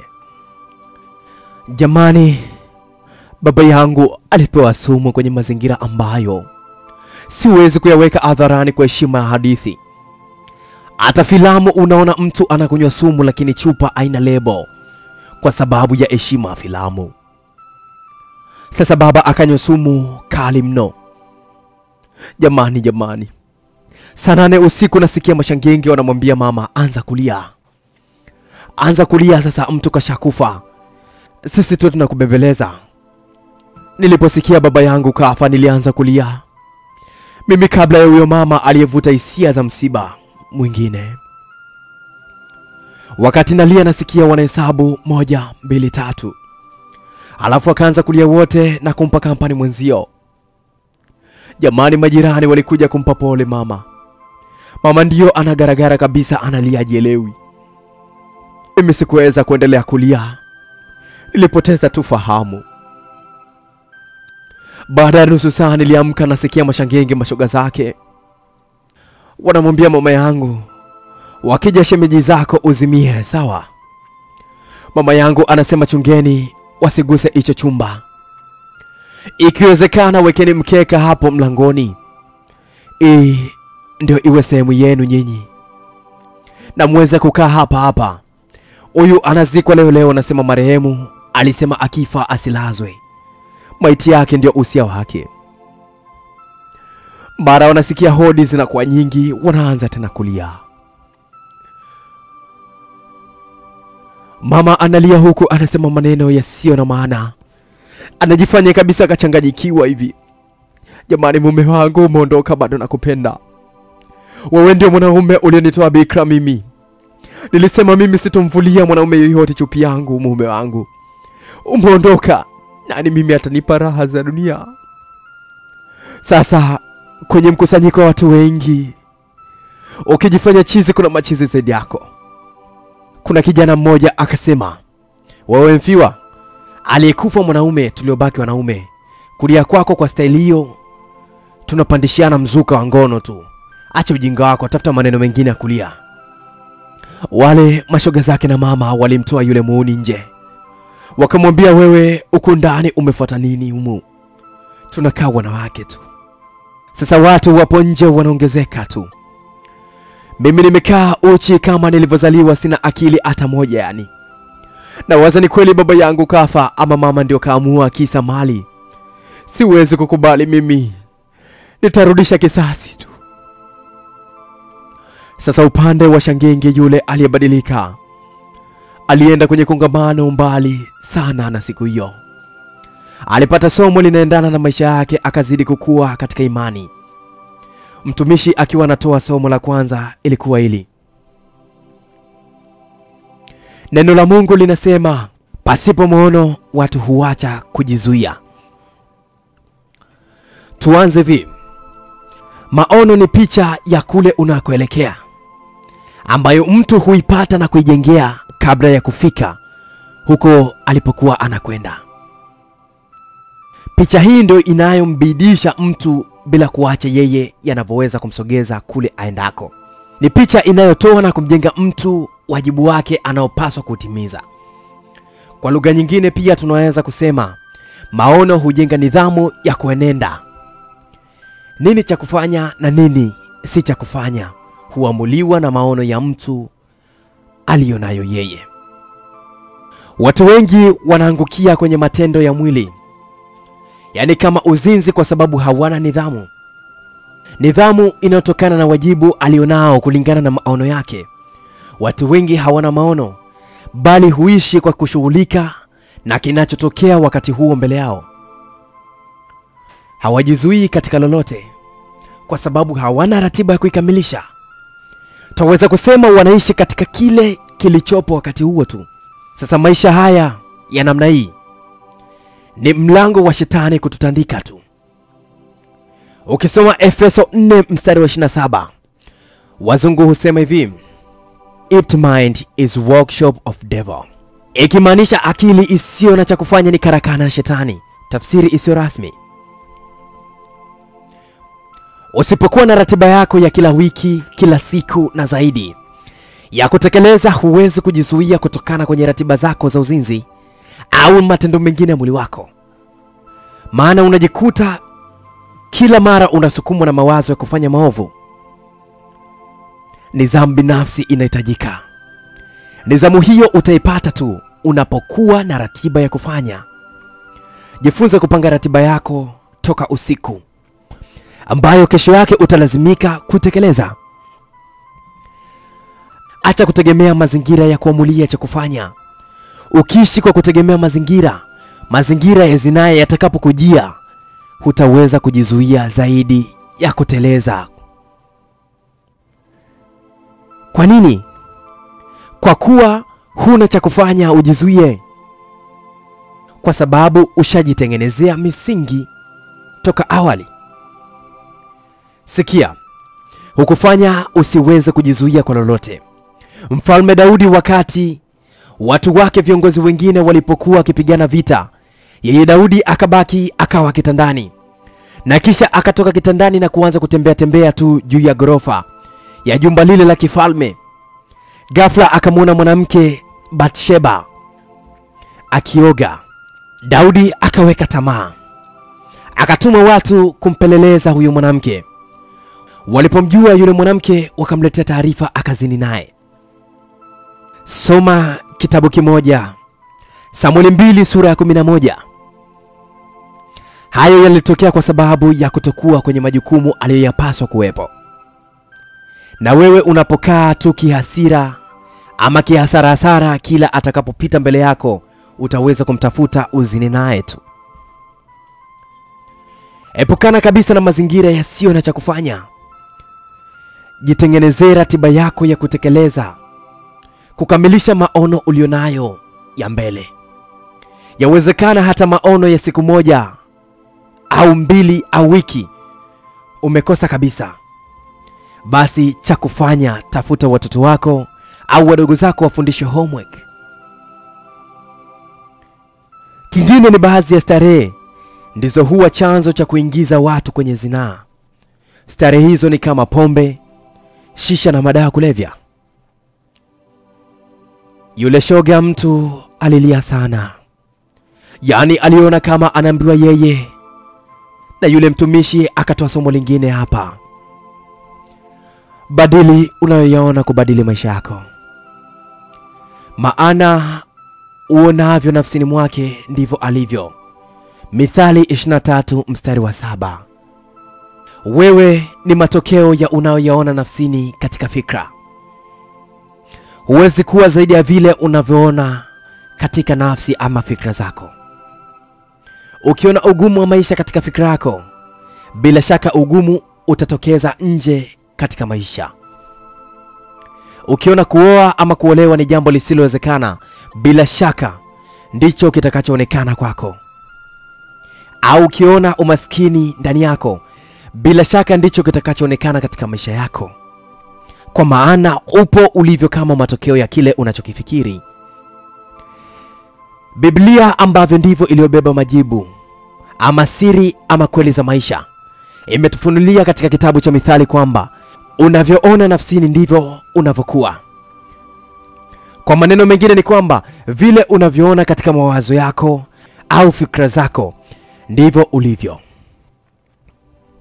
Hii ina maana upo kama unavyojiona katika nafsi. Kwa hiyo ni kweli kwamba ili kubadilisha namna ulivyo.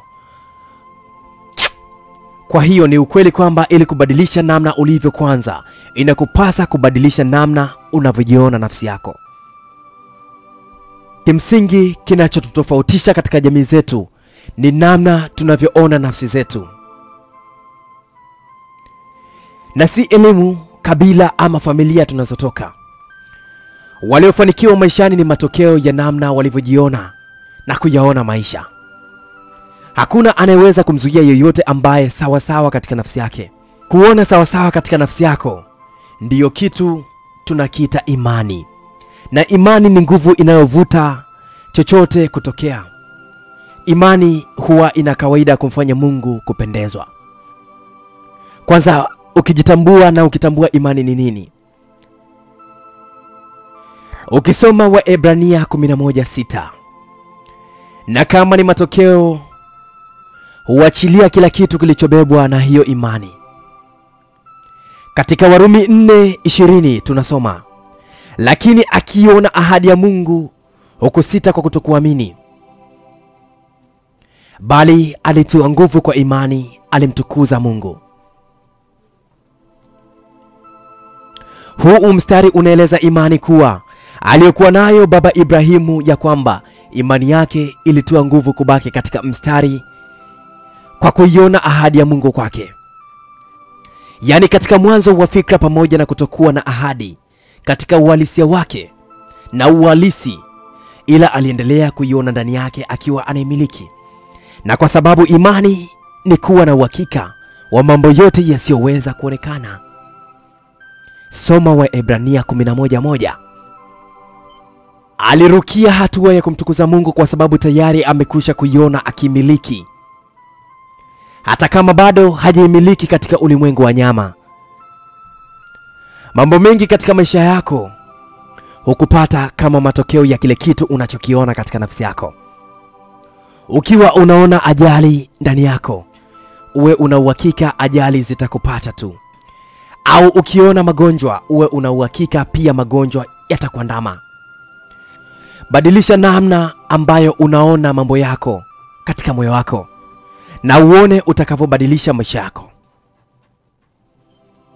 Hii ni siri ya ajabu sana. Mimi niliacha kujiona na umwa ama kupata ugonjwa kwa sababu yoyote ile, na ndipo nilifuta historia ya kuumwa maishani mwangu. Ili uweze kubadili kuona kwako, jifunze kuona ahadi za Mungu kama Ibrahimu. Yani kujiona unazimiliki hata kabla hujazikamata kweli. Ahadi za Mungu ni neno lake. Soma neno na ukiamini kile Bwana anakiahidi kupitia neno hilo, unakimiliki kwa kuona katika mawazo yako, ikiwemo katika hilo neno. Ndio maana Yesu akasema, nyinyi mkikaa katika neno langu mtaifahamu kweli, na hiyo kweli itawaweka huru. Ukiangalia Yohana 8:31-32, hapa maneno mkikaa katika neno yalimaanisha kujiona sawa, na kile neno linalosema andiko kitakuweka huru. Badili kuona kwako kubadili maisha yako. Mtumishi alipomaliza shoga wa mama, akafuatisha somo lile katika maisha yake. Na kongamano liliisha, akarudi nyumbani kwake na Biblia yake kwa pani. Njiani akasikia taarifa kifo cha baba. Alilia sana, akapiga magoti akimwomba msamaha. Anajua kifo chake baba ni zao la kauli yake ya mwanzo kabla ajawa mtu mwema. Sasa upande wetu wanaume walikuja wakasema, maiti kalala chumba gani? Mama akasema, chumba hichi hapo. Sasa wanaume ndio wanafungua chumba ambacho alipofia baba yangu. Nasikia wanasema, mbona huku amna maiti? Kuna nguo tu za mumeo hapa kitandani. Mama yalimtoka macho kwa mshangao. Baba yupo wapi? Na ndio alimwacha kitandani anakata roho. Basi ilikuwa sio mama tu anayejiuliza. Ni hivyo hata mimi nilikuwa najiuliza hivyo hivyo. Sasa baba atakuwa yuko wapi? Mshangao ukawa mkubwa sana, na hatimaye watu wakatawanyika wote, mpaka mama na yeye akaogopa nyumba yake. Akaondoka akiwa na mashangigi wenzake, wakaenda kwa mganga. Sasa mimi nipo kama nilivyozaliwa, nimekaa tu kitandani na waza baba yangu kaenda wapi. Kumbe baba kasharuka akili na alipanda juu ya dari na akashuka kwenye kitanda changu akiwa kama alivyozaliwa. Mimi nastuka, baba nini kimempata? Wakati na waza, baba yangu alinishika kwa nguvu, akaanza kunibaka mimi, na mimi sijui. Mimi nashtuka, namtazama baba, nini kimempata? Sasa wakati na waza, baba yangu akanishika kwa nguvu mno, akaanza kunibaka, na mimi nilikuwa sina hili wala lile, na akili na shangaa nampa ushirikiano baba yangu, na siku nyingi sijapata mpini. Basi baba fahamu inamjia, mimi mwanae bao la 3 kamaliza. Baba alilia sana, akaniambia, mwanangu nisamehe, mimi naondoka mbali sana mama yako, na kwenda mbali na mama yako. Mama yako si mtu kabisa, alitaka kuniua. Nashangaa nini kimenikuta na kufanya hivi mwanangu.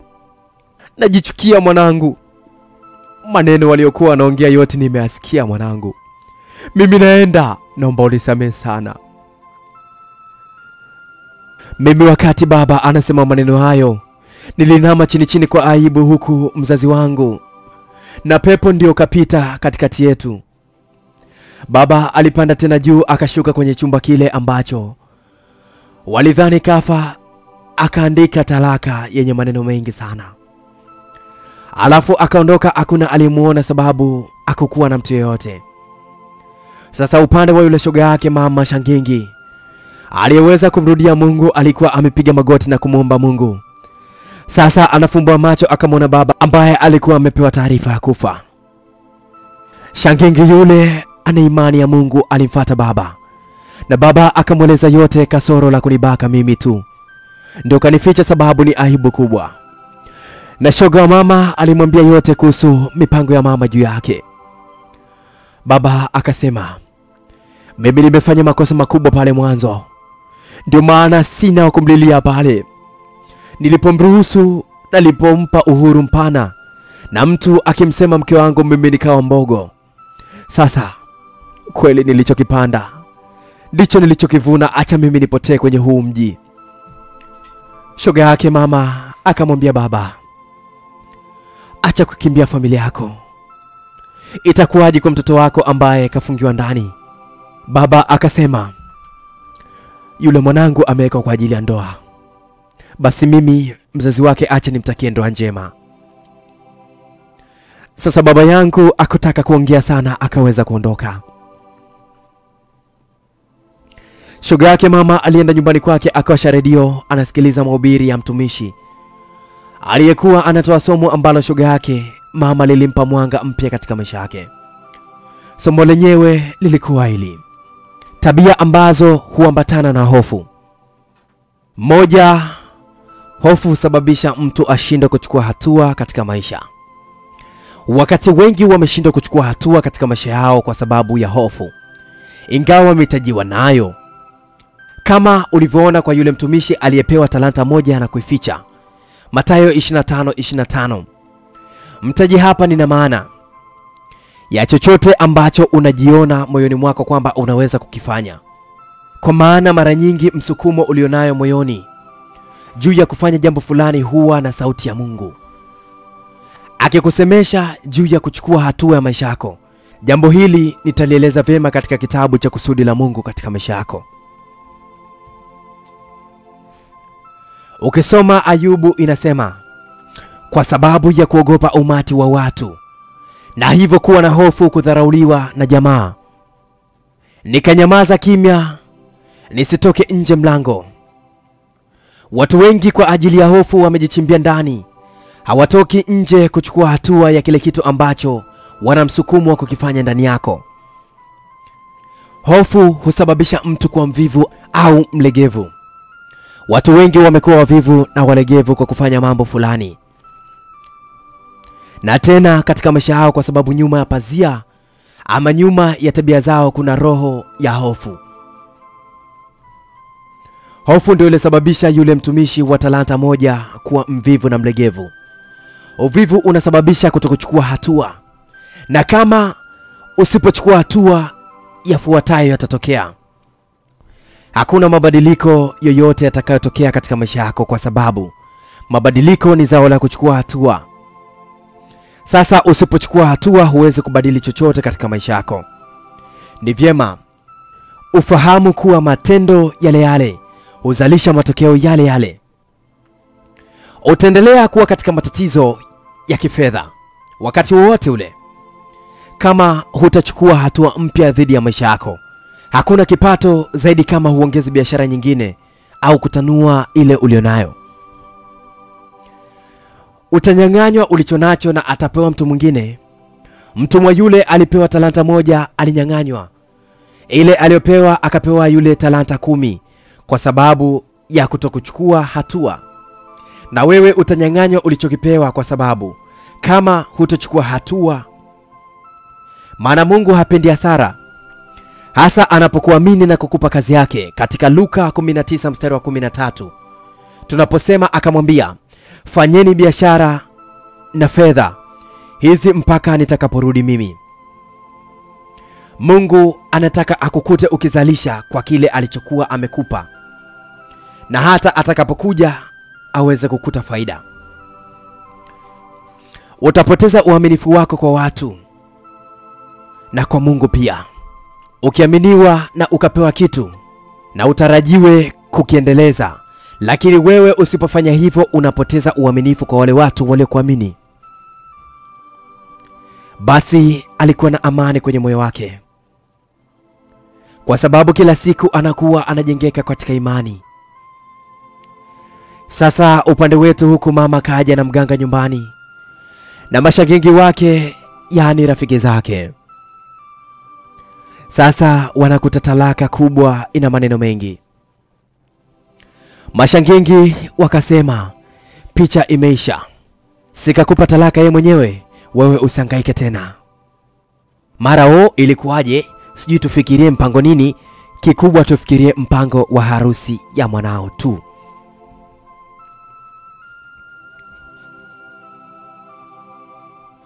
Sasa kwangu jamani, baada ya miezi 2 mimi sijaona siku zangu. Kumbe kitu kilikuwa kimenasa, na wao ndio kwanza wanatumiwa pesa, wanakunywa, wanafurahi kwa furaha. Hawajui mimi nina mimba ya baba. Walikuwa hawalitambui hilo. Moyoni nilisema sitoi hata iweje. Yani huyu mwanaume anayejiita kidume fedha labda amoe mama, si mimi. Sasa sale zishaanza kutangazwa, na kidume fedha anakuja kwa ajili ya kunioa mimi. Jamani, na tumbo langu sijui lipoje, mimba miezi 2 tu na nusu linaonekana eti kwamba mimi nina mimba. Basi mama yangu na kundi lake la kishangingi walienda kumsuta shoga yao yule aliyekuwa kwenye kundi lao moja, maana yeye anausema vibaya ushangingi wao, ndio kazi zao. Sasa walimkuta anafua nguo zake. Neno la kwanza la uchokozi lilianza hili: wewe toa tambala zako kwenye kamba, tunataka kuanika nguo. Yule shoga mtu aliwashangaa tu, akuwa na jibu lolote. Mama alingangania kwenye kamba nguo ambao mwenzao alifua kuanzia saa 10 usiku ili saa 1 aende kanisani. Ile kamba ikakatika na nguo zote zilianguka na wakaanza kuzikanyaga. Na bado wakaanza kumwambia ukome kusema mashangingi wanaongozwa na nguvu za mashetani. Wewe mpuzi nini? Yule shoga yao akujibu kitu.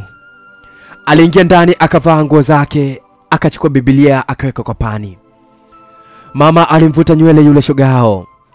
Wengine wakamchania nguo na wengine walichukua Biblia wakaichana.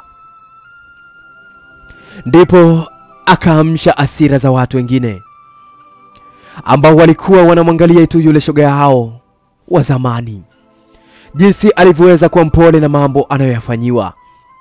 Vijana wakaanza kupiga wale wakina mama na kundi lake kwa kosa la kuchana kitabu cha Mungu.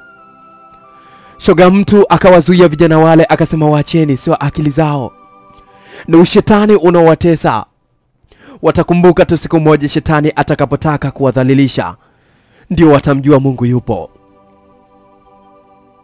Walipotetewa walimpa madongo wakisema, kidume fedha anatimba mjini, tunafedhekaje? Kwa mfano wewe ndio unafedheka siku ukituona na magari yetu.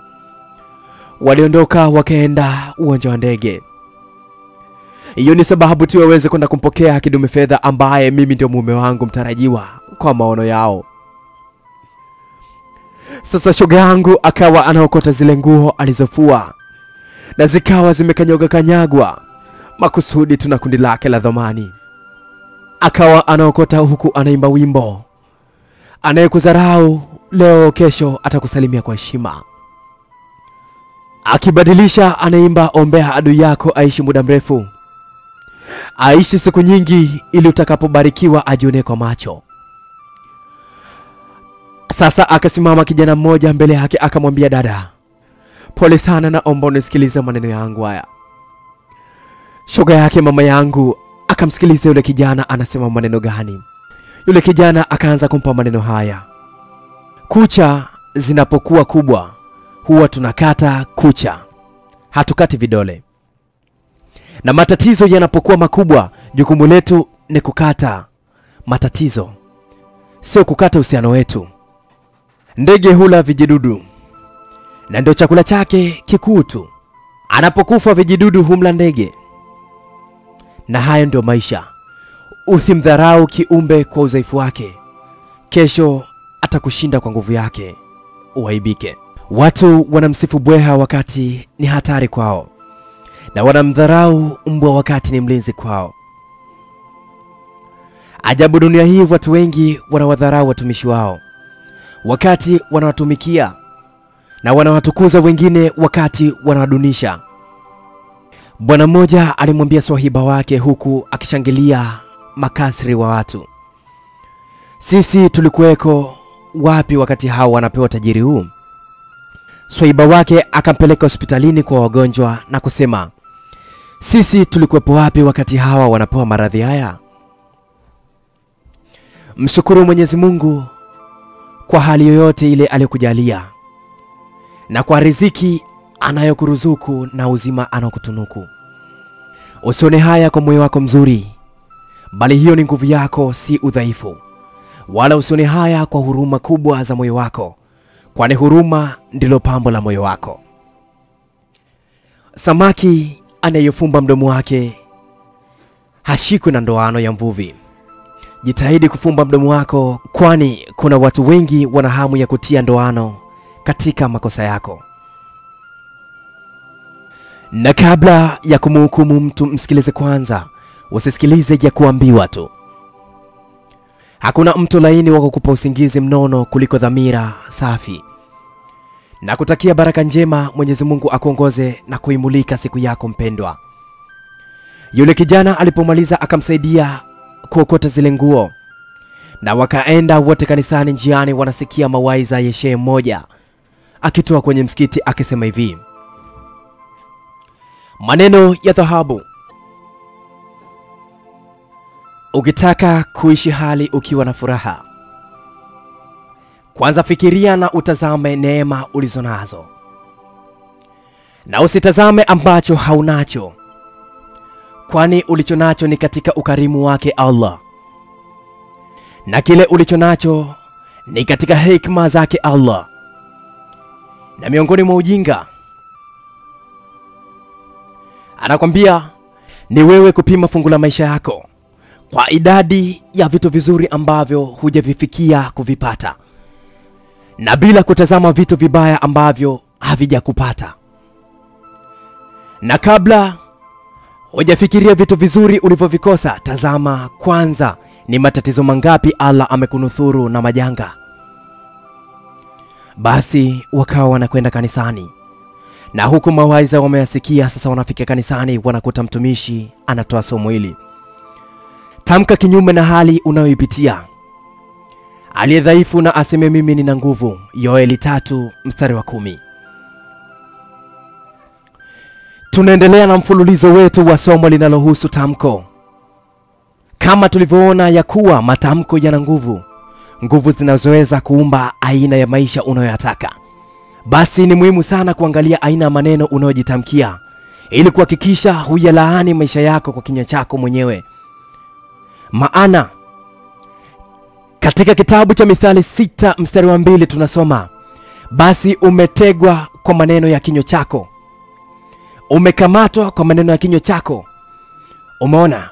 Kumbe maneno ya matamko yako mwenyewe kwa kinywa chako mwenyewe yana nguvu ya kukutega na kukukamata usiende popote utakapotaka.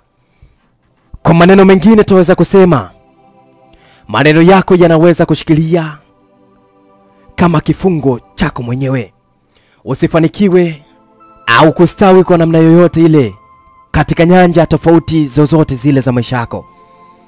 Na ndio maana leo hii Mungu kakuletea somo hili mbele yako likusaidie kuwa makini na matamko unayoyatoa katika maisha juu yako wewe mwenyewe. Na vile vile matamko yana nguvu sana kuyabadilisha maisha yako. Pengine unapitia changamoto fulani, waweza kutumia matamko kuondoa unayoyapitia. Hii ni kwa sababu katika kinywa chako kuna misingi ya nguvu. Zaburi 8:2. Kama unapitia changamoto yoyote, unapaswa kutumia matamko kubadili hayo ama kubadili hali hiyo. Namna ya kutumia tamko katika kuvuka katika hiyo changamoto ya kupasa kutamka kinyume na hali unayoipitia. Mstari wetu wa ufunuzi hapo juu unasema, aliye dhaifu na aseme mimi nina nguvu. Hii inamaanisha kuwa matamko yanapaswa kutamkwa kinyume na hali ngumu uliyoipitia ili tu kushinda. Ukiwa mgonjwa, tamka mimi ni mzima. Ukiwa maskini, tamka ama atamke mimi ni tajiri. Aliye na huzuni, sema mimi nina furaha. Hii ndio maana namna ya kubadilisha mambo. Tamka kinyume na hali unayoipitia bila kuchoka au kujali muda unaotumia kutamka. Maana kuna watu ambao hukata tamaa mapema. Lazima uwe uvumilivu. Lazima uwe na uvumilivu. Kuna wengine mnatamka kinyume na hali, lakini matokeo hayataonekana mapema kama unavyotarajia. Ikiwa ndivyo hivyo, uwe mvumilivu tu. Ni vyema kutambua kuwa lazima unapolitamka litatimia tu. Usipozimia moyo, litatimia. Dumisha kutamka bila kukoma wakati wowote ukumbukapo changamoto yako. Mara nyingi uwapo unatembea ama umekaa ama unafanya kazi, tamka. Shoga yake mama naye yule kijana walifuatilisha lile somo lililokuwa na mazingatio makubwa. Basi kwa upande wetu sasa, mama na mashangingi wenzake wamekuja nyumbani na huyo kidume fedha. Shangingi mmoja akampa mashine ya kunyolea nywele za siri zangu. Kidume fedha akacheka, akafunguliwa mlango, akaingia ndani. Alinikuta nimelala, mimba inanipa uchovu sana. Mashangingi wakafunga mlango, wanakunywa pombe kwa raha zao tu. Walistuka na neno moja tu ambalo kidume fedha aliponiamsha. Akanikuta tumbo kubwa. Aliniuliza, hii mimba au unene? Nikamwambia hii ni mimba. Alisema kwa nguvu, una mimba? Basi neno lile liliwakata pombe wale mashangingi wanaojiuliza mimba inakuwaje apate mimba. Kidume fedha akasema, kama wao mashangingi watajua pesa zangu watarudisha vipi? Hawawezi kuniingiza chaka mimi. Alifungua mlango kwa teke. Alafu akatoa bastola akamwekea mama yangu kichwani. Na wengine wote waliambiwa kaeni chini ya ulinzi. Na kisha akaanza kusema, yaani nyinyi mnajifanya watoto mjini sio? Mmeniingiza cha kike. Mmenichuna pesa nyingi sana. Kumbe binti ni mjamzito. Mama yangu anaangalia mbele, ananiona mimi kweli na mimba. Japo tumbo langu ni kubwa hata kama sijalitunisha. Lakini nikalitunisha makusudi tu. Yaani lionekane kubwa zaidi. Yaani nimelitunisha zaidi. Basi kidume fedha anasema, nyinyi mnajua kiasi gani nimelipia ukumbi, kiasi gani nimetumia pesa, kiasi gani kwa ajili ya matumizi. Sasa nasema hivi, vueni nguo wenyewe. Basi walivua nguo zao. Nikajua kabisa kujichubua ni vibaya, na tena sio vizuri. Kiukweli usoni wameng'aa. Hayo matuta meusi magoti hayatamaniki kabisa. Yaani hata mimi ningelikuwa mwanaume nisingepita nao. Macho yangu niliweka mpaka kwa mama yangu tu, nikawa simwangalii. Kidume fedha akasema, sasa nataka muimbe nyimbo hivi, sisi ni malaya, sisi ni malaya. Jamani, mimi nilicheka kimoyoni moyoni. Sasa wakawa wanaimba hiyo nyimbo. Mimi nilijua inaishia mule mule tu ndani. Sasa kumbe wanatakiwa waende wakaimbe mpaka sokoni wakiwa uchi. Yaani kama wanafanya jogging vile. Jamani, mbele ya bunduki walianza msafara kutoka ndani na kwenda sokoni, na wimbo wao ni ya kidume fedha, ni kuadhalilisha tu. Msafara wao ulianza upande wa shoga yake mama ambaye ndio rafiki yao. Kumbe ule muunganiko wa yule kijana ukazaa uchumba. Walienda kwa mchungaji kumwambia dhamira yao na wao kutaka kuoana. Walifika kwa mchungaji akiwa anatoa masomo mawili. Kuna watu alikuwa nao wengi sana. Walisikiliza masomo alafu ndio wamwambia ukweli. Masomo yenyewe yalikuwa haya: imani ni sauti ya moyoni mwako. Akaja nyuma Yesu akagusa upindo wa vazi lake. Kwa maana alisema moyoni mwake, kama nikigusa tu vazi lake nitaponywa. Yesu akageuka, naye alipomwona akamwambia, binti, jipe moyo mkuu, imani yako imekuponya. Naye yule binti akapona kuanzia saa ile, na akapona kabisa. Mathayo 9 mstari wa 20 hadi 22. Sauti inayonena moyoni mwako ndiyo huonyesha kiwango cha imani yako ulichonacho. Kusema maneno ya imani katika kinywa chako sicho kitakachoonyesha kwamba una imani, bali kitakachoonyesha kwamba una imani ni sauti unayosema moyoni mwako. Imani ya kile unachotamka mdomoni mwako inatenda kazi kulingana na kile unachokisema na kukiona moyoni mwako. Kwa maneno mengine, kusema kwamba kwa imani kinacholeta utofauti ni kule kuendana kwa sauti ya moyoni. Katika kisa cha mwanamke aliyetokwa na damu kwa muda mrefu wa miaka 12, kama tunavyosoma hapo juu, unaona kilichosababisha apokee ni kile alichokisema moyoni mwake.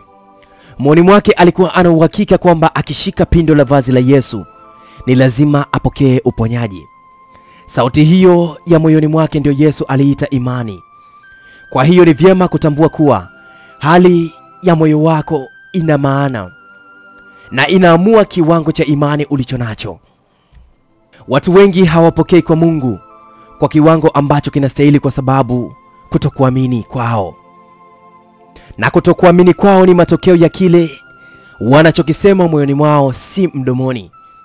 Mdomoni wengi ni rahisi kusema napokea, lakini moyoni wana mashaka makubwa. Ndio maana katika Warumi 10:10 twasoma kuwa kwa maana kwa moyo mtu huamini na hivyo kuhesabiwa haki. Tunaamini kwa moyo. Sasa ili kuifanya imani itendeke kazi, si kwenda kwa mtumishi ama kwa watumishi wakubwa, japo si dhambi, bali ni kuhakikisha moyoni kunasema kuwa au kuona kile ambacho unachokitaka hata kama bado hujakipata. Waebrania 11:1.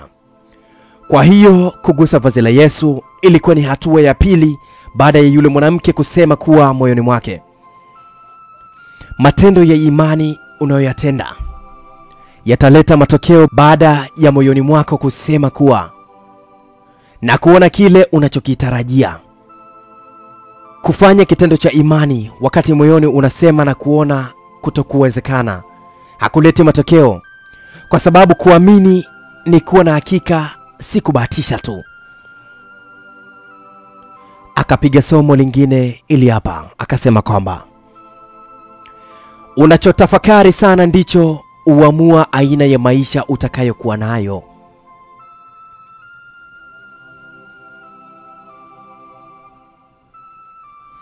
Kitabu hiki cha Torati kisiondoke kichwani mwako na kisiweze kuondoka kinywani mwako, bali tafakari maneno yake mchana na usiku, upate kuangalia kutenda sawasawa na maneno yote yaliyoandikwa humo.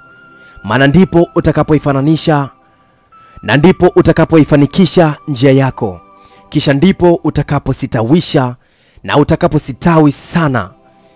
Yoshua 1:8. Nini utakachokitafakari katika maisha yako ni suala la muhimu sana, kwa sababu kile utakachokitafakari sana ndicho uamua aina ya maisha yako. Kama utatawaliwa na fikra za unyonge na kuonewa huruma, bila shaka katika maisha yako utakuwa ni mtu wa kupenda kuonewa huruma, na bila shaka hutaweza kusogea mbele hata kidogo katika jambo lolote lile. Na kama utatawaliwa na fikra zako za hofu, hofu itayezuia maisha yako. Hivyo basi ni muhimu kucheki sana juu ya vile vitu ambavyo unavifikiria na kutafakari kila saa. Ndio maana katika Wafilipi 4:8 neno la Mungu linatupa vitu ambavyo akili inapaswa kutafakari. Tusome: hatimaye ndugu zangu, mambo yoyote yaliyo ya kweli, yoyote yaliyo staha, yoyote yaliyo haki, yoyote yaliyo safi, yoyote yaliyokupendeza, yoyote yenye sifa njema, ukiwapo wema wowote, ikiwapo sifa nzuri yoyote, yatafakarini sana hayo. Hayo ndiyo walau unapaswa kuruhusu akili kuyatafakari. Akili yako ikibaki kwenye tafakari ya hayo mambo ya Wafilipi, itavutia mambo yote mazuri katika maisha. Maana Biblia inasema kwenye Mithali 23:7, aonavyo mtu nafsini mwake ndivyo alivyo. Unachokiona kwenye fikra zako ndicho uumba aina ya maisha utakayokuwa nayo. Andiko letu la ufunguzi hapo juu linatuambia kuhusu ustawi wa mafanikio yanayoweza kuambatana nasi kama matokeo ya kutafakari neno la Mungu. Tafakari kila mara ya neno la Mungu itakuwezesha imani kuumbika ndani yako. Imani ikiumbika inakusaidia kupokea kutoka kwa Mungu, maana imani ni mkono wa kupokelea kutoka kwa Mungu. Kadhalika neno la Mungu ni kweli itukusanyavyo. Yohana 17:17. Hivyo unavyolitafakari neno la Mungu itakusaidia kuwa safi na kutengwa kwa ajili ya kazi ya Mungu. Uwapo katika magumu au mkwamo wa namna yoyote ile, unapaswa kujifunza kutafakari neno la Mungu na si kutafakari mabaya hayo. Litazama neno la Mungu na usiangalie changamoto au ugumu uliopitia, maana ni vya muda tu. Katika Wakorinto 2:4 Biblia inasema tusiviangalie vinavyoonekana, bali tuviangalie pia visivyoonekana, kwa maana vinavyoonekana ni vya muda tu, bali visivyoonekana ni vya milele. Usitafakari unavyovipatia ambavyo vyaonekana mbele yako, bali chukua muda wako mwingi kutafakari neno la Mungu ambalo halionekani lakini ni la milele na halisi kabisa. Soma neno la Mungu ambalo ni ahadi za Mungu naweza kutafakari. Zitafakari sana, na kutafakari neno la Mungu utashinda. Mungu anasema, msiyakumbuke mambo ya kwanza, wala msitafakari mambo ya zamani. Tazama, nitatenda neno jipya, sasa litachipuka. Je, hamtalijua sasa? Nitafanya njia hata jangwani na mito ya nyikani. Isaya 43:18 hadi 19. Usitafakari wala kuyakumbuka mateso ya zamani, maana hayo yatakuzuia kupokea muujiza wako. Mungu anao kusudi la kukutenda jambo jipya kubwa na zuri maishani mwako. Kutafakari mabaya katika maisha yako na kuzuia nguvu ya Mungu kutenda katika maisha yako. Basi mtumishi aliendelea, lakini pale shoga wa mama na mchumba wake walimwambia mchungaji dhamira yao, akawatamkia baraka, swala lao liwe jepesi, lisiwe na vikwazo mbeleni. Basi wanarudi, ndio wanakutana na marafiki zake, yani wakina mama wakidhalilishwa. Vijana wa mjini wanachukua video na hakuna hata mmoja ambaye ana wazo la kupiga simu polisi ili wapate msaada. Walifika sokoni wakadhalilika sana, alafu wote wakamwogopa Kidume Fedha kwa sababu amebeba bunduki. Ila shoga yao ndio akogopa ile bunduki ndani yake. Ana roho yenye imani, alisimama na aliweza kusimamisha msafara na akamwambia Kidume Fedha, mwogope Mungu. Hawa ni wazazi, wana watoto na wengine wameozesha. Hichi kitendo ni cha kishetani. Kidume Fedha alimwambia yote yaliyotokea. Shoga yao akasema, Kidume Fedha, mimi mwanzo nilikuwa kundi moja na hawa, kwa hiyo najua kila kitu, ila nilitokea kwenye huu ushetani, nimemfuata Mungu, naomba uwasamehe. Kidume Fedha akasema, dada, ongera kwa kuchukua uamuzi mzuri, ila hawa si wasamei, sokoni wanafika. Kidume Fedha akakataa ombi la shoga yao. Sasa anawaamrisha wainame waende kama mbwa, na huku wameinama. Basi vijana wale kusikia wamepewa amri ya kuinama, waliweza kukimbilia nyuma, wote wakajua kinama basi mambo yote yatarudi nyuma, yani video picha zitanoga zaidi kwa mujibu wa vichaa vyao wanavyovifikiria. Na ukiangalia vichwa vyao vilivyokuwa vinawatuma, basi wakaweza kusogea nyuma. Basi ndipo shoga yao alinyanyua Biblia juu, akamwonyesha Kidume Fedha Biblia ambao walidhi yake siku moja na wakamkanyagia nguo zake. Na ndio Biblia imefanya leo kusitisha safari yao ya wao kwenda sokoni, na tena na bado wakiwa uchi. Shoga yao yule alimwambia Kidume Fedha, shika Biblia hii uone kama kuna sehemu pameandikwa baya lipako baya. Wewe ni mwanadamu, kumbuka. Maneno yalimfanya Kidume Fedha aweke bunduki anapowekaga kwenye usalama wake. Maneno yalimfanya Kidume Fedha aingie mfukoni, amtume yule kijana aliongozana na shoga yao ambaye sasa ni mchumba wake. Alipewa pesa akawanunulie kanga, maneno ambayo yalisababisha aseme mwenyewe kaeni chini. Yani wakina mama badala ya kuinama sasa wakawa wanakaa chini. Wanatimiza usemi wa Swahili, ukivuliwa nguo usisimame. Kidume Fedha anasema, naheshimu sana vitabu vya Mungu mimi. Neno lile liliwagusa wale mashangengi wale kidharau kitabu cha Mungu kwa pesa tu za kutumiwa na Kidume Fedha. Sasa wanashangaa waliokuwa wanamuona Mungu. Mtu anakiheshimu kitabu cha Mungu. Yule kijana aliporudi na kanga zile, na kanga zenyewe zimeandikwa hivi, mmeona kwa macho ukiendeleacho. Sasa shoga yao akawaambia mashangengi kuwa huyu ndio mchumba wangu na anataka kunioa. Tunaenda kujipanga, nitawaambia tarehe ya ndoa yangu. Kidume Fedha akasema, mmekwama pesa, mimi nasimamia ndoa yenu. Ule ukumbi niliokodi kwa sababu ya ndoa yangu mtaenda kufanyia nyinyi ndoa yenu. Nafurahi sana kusikia mtu kama wewe unayemjua Mungu. Mtukuze Mungu kwenye maisha yako. Sasa mama na mashangingi wenzake wanaona mambo yalivyoweza kubadilika kwa mwenzao. Wanakumbuka maneno yao ya shusha matambala, nataka kuanika nguo. na maneno yao yote yale ya kejeli wanayoyakumbuka, na wanakumbuka maneno ya shoga yao. Sasa sokoni hawakuweza kufika, ila picha zao na video zao zilitanda mji mzima. Waliukimbia mji wao, watoto wa mjini wakakimbia. Yani shetani kawatenda vibaya, na kawatenda vibaya sana. Mimi sikuwa na huruma hata kidogo. Sikuwa huruma na mama yangu. Alinitesa sana kisa mali. Alikuwa na roho ya kinyama kiasi ambacho alitaka kumuua baba yangu. Kidume fedha alinipa pesa mimi, na akasema magumu uliyoyapitia nilikuwa siyajui na kuomba nisamehe. Kweli alisimamia ndoa ya shoga yake mama. Mchungaji alimpa baraka tele shoga yake na mama kwa maneno haya: Mungu akiamua kukutendea anafanya kwa maajabu yake, tofauti na matarajio ya wanadamu, bali kwa kadri apendavyo kwa kusudi lake.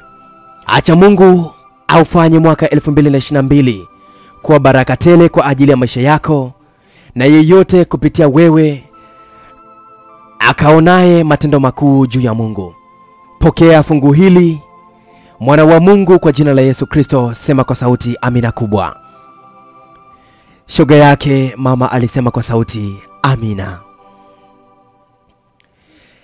Na maisha yao yalikuwa mazuri sana, na akikumbuka Simulizi Mix ndio ilivyomuonyesha mwanga.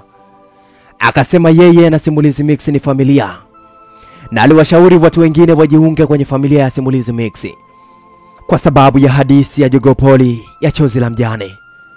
Lilimfungua, likampa mwanga, na kitu kupitia maandiko yaliyokuwa mule ndani likamweka salama.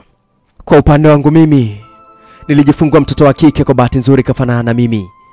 Akaficha aibu yangu, maana mpaka sasa hakuna alijua hii mimba ni ya baba. Sasa nilimtafuta baba yangu na niliweza kumpata. Nikampa mtaji, nikarudi mjini. Na baba ataki kukaa na mimi. Bado anaibu sana kwenye moyo wake. Sasa wale mashangingi walipozituliza cream zao katika ngozi zao, waliona zinaanza kupoteza nuru kabisa na wanaanza kuzeeka. Mama yangu mimi kwa aibu kubwa sana, na aliyeweza kuipata na msongo wa mawazo, alijikuta anaruka na akili huko alipo. Mimi nikamtafuta mama yangu, nikamleta nyumbani. Sasa nikawa namfungia yeye ndani kwenye kile chumba ambacho mimi nilikuwa nafungiwa ndani. Nikawa nampa huduma zote kwa sababu nahofia kumwachia wauni wataweza kumbaka. Alikaa ndani miaka miwili huku mashehe na wachungaji wanamwombea mama yangu. Baada ya miaka miwili akili zilirudi, na akarudi kwa Mungu, akawa mpya tena, na akawa anakemea kweli kweli makundi yasiyokuwa na tija. Yani alikuwa ndio kioo katika jamii haswa. Ilibaki ni siri yangu na maisha yangu. Hata wewe inawezekana una siri yako katika maisha yako. Siri yangu mimi inasema kuwa nimezaa na baba kumkomoa mama. Basi hapo msikilizaji wetu wa Simulizi Mix Entertainment, siku zote mwanzo haukosi kuwa na mwisho. Chenye marefu hakikosi kuwa na ncha. Lazima neno utakalolianza mwanzo basi tafakari, na lazima utamaliza kuwa na mwisho. Basi hapo ilikuwa ndio mwisho wa simulizi yetu ya Nilizaa na baba yangu kumkomoa mama. Nikuombe tu msikilizaji wetu, nenda katika chaneli yetu ya Simulizi Fupi na Simulizi Mix ili kuweza kusubscribe, ili kuweza kuokoka kama alivyotokea yule shangingi mmoja, kwa kupata funzo kubwa na kumjua Mungu. Na ninakwambia tu ukweli ni kwamba Simulizi Mix Entertainment ipo kwa ajili yako, na inakuweka katika njia salama, inakuweka katika miangazo salama katika maisha na hata kumtambua Mungu. Nikuombe tu kudownload app itwayo S-Mix app. Unaweza ukajiunga pale na kuweza kupata hadithi zetu. Ama twende Instagram, Facebook na Twitter. Subscribe channel zetu ama follow channel zetu. Ama unaweza kuja WhatsApp katika namba za Simulizi Mix Entertainment 0677 062012. Na nikukumbushe tu kuwa mwandishi wa simulizi wetu akiwa anaitwa Jogopoli, kwenda namba 0657774735. Alafu ni mimi msimulizi wako Elnai the Fantastic, ni hapa Simulizi Mix Entertainment. Asante sana na kuwa na baraka tele katika mwaka 2022. Asante. Nilizaa na baba, kumkomoa mama.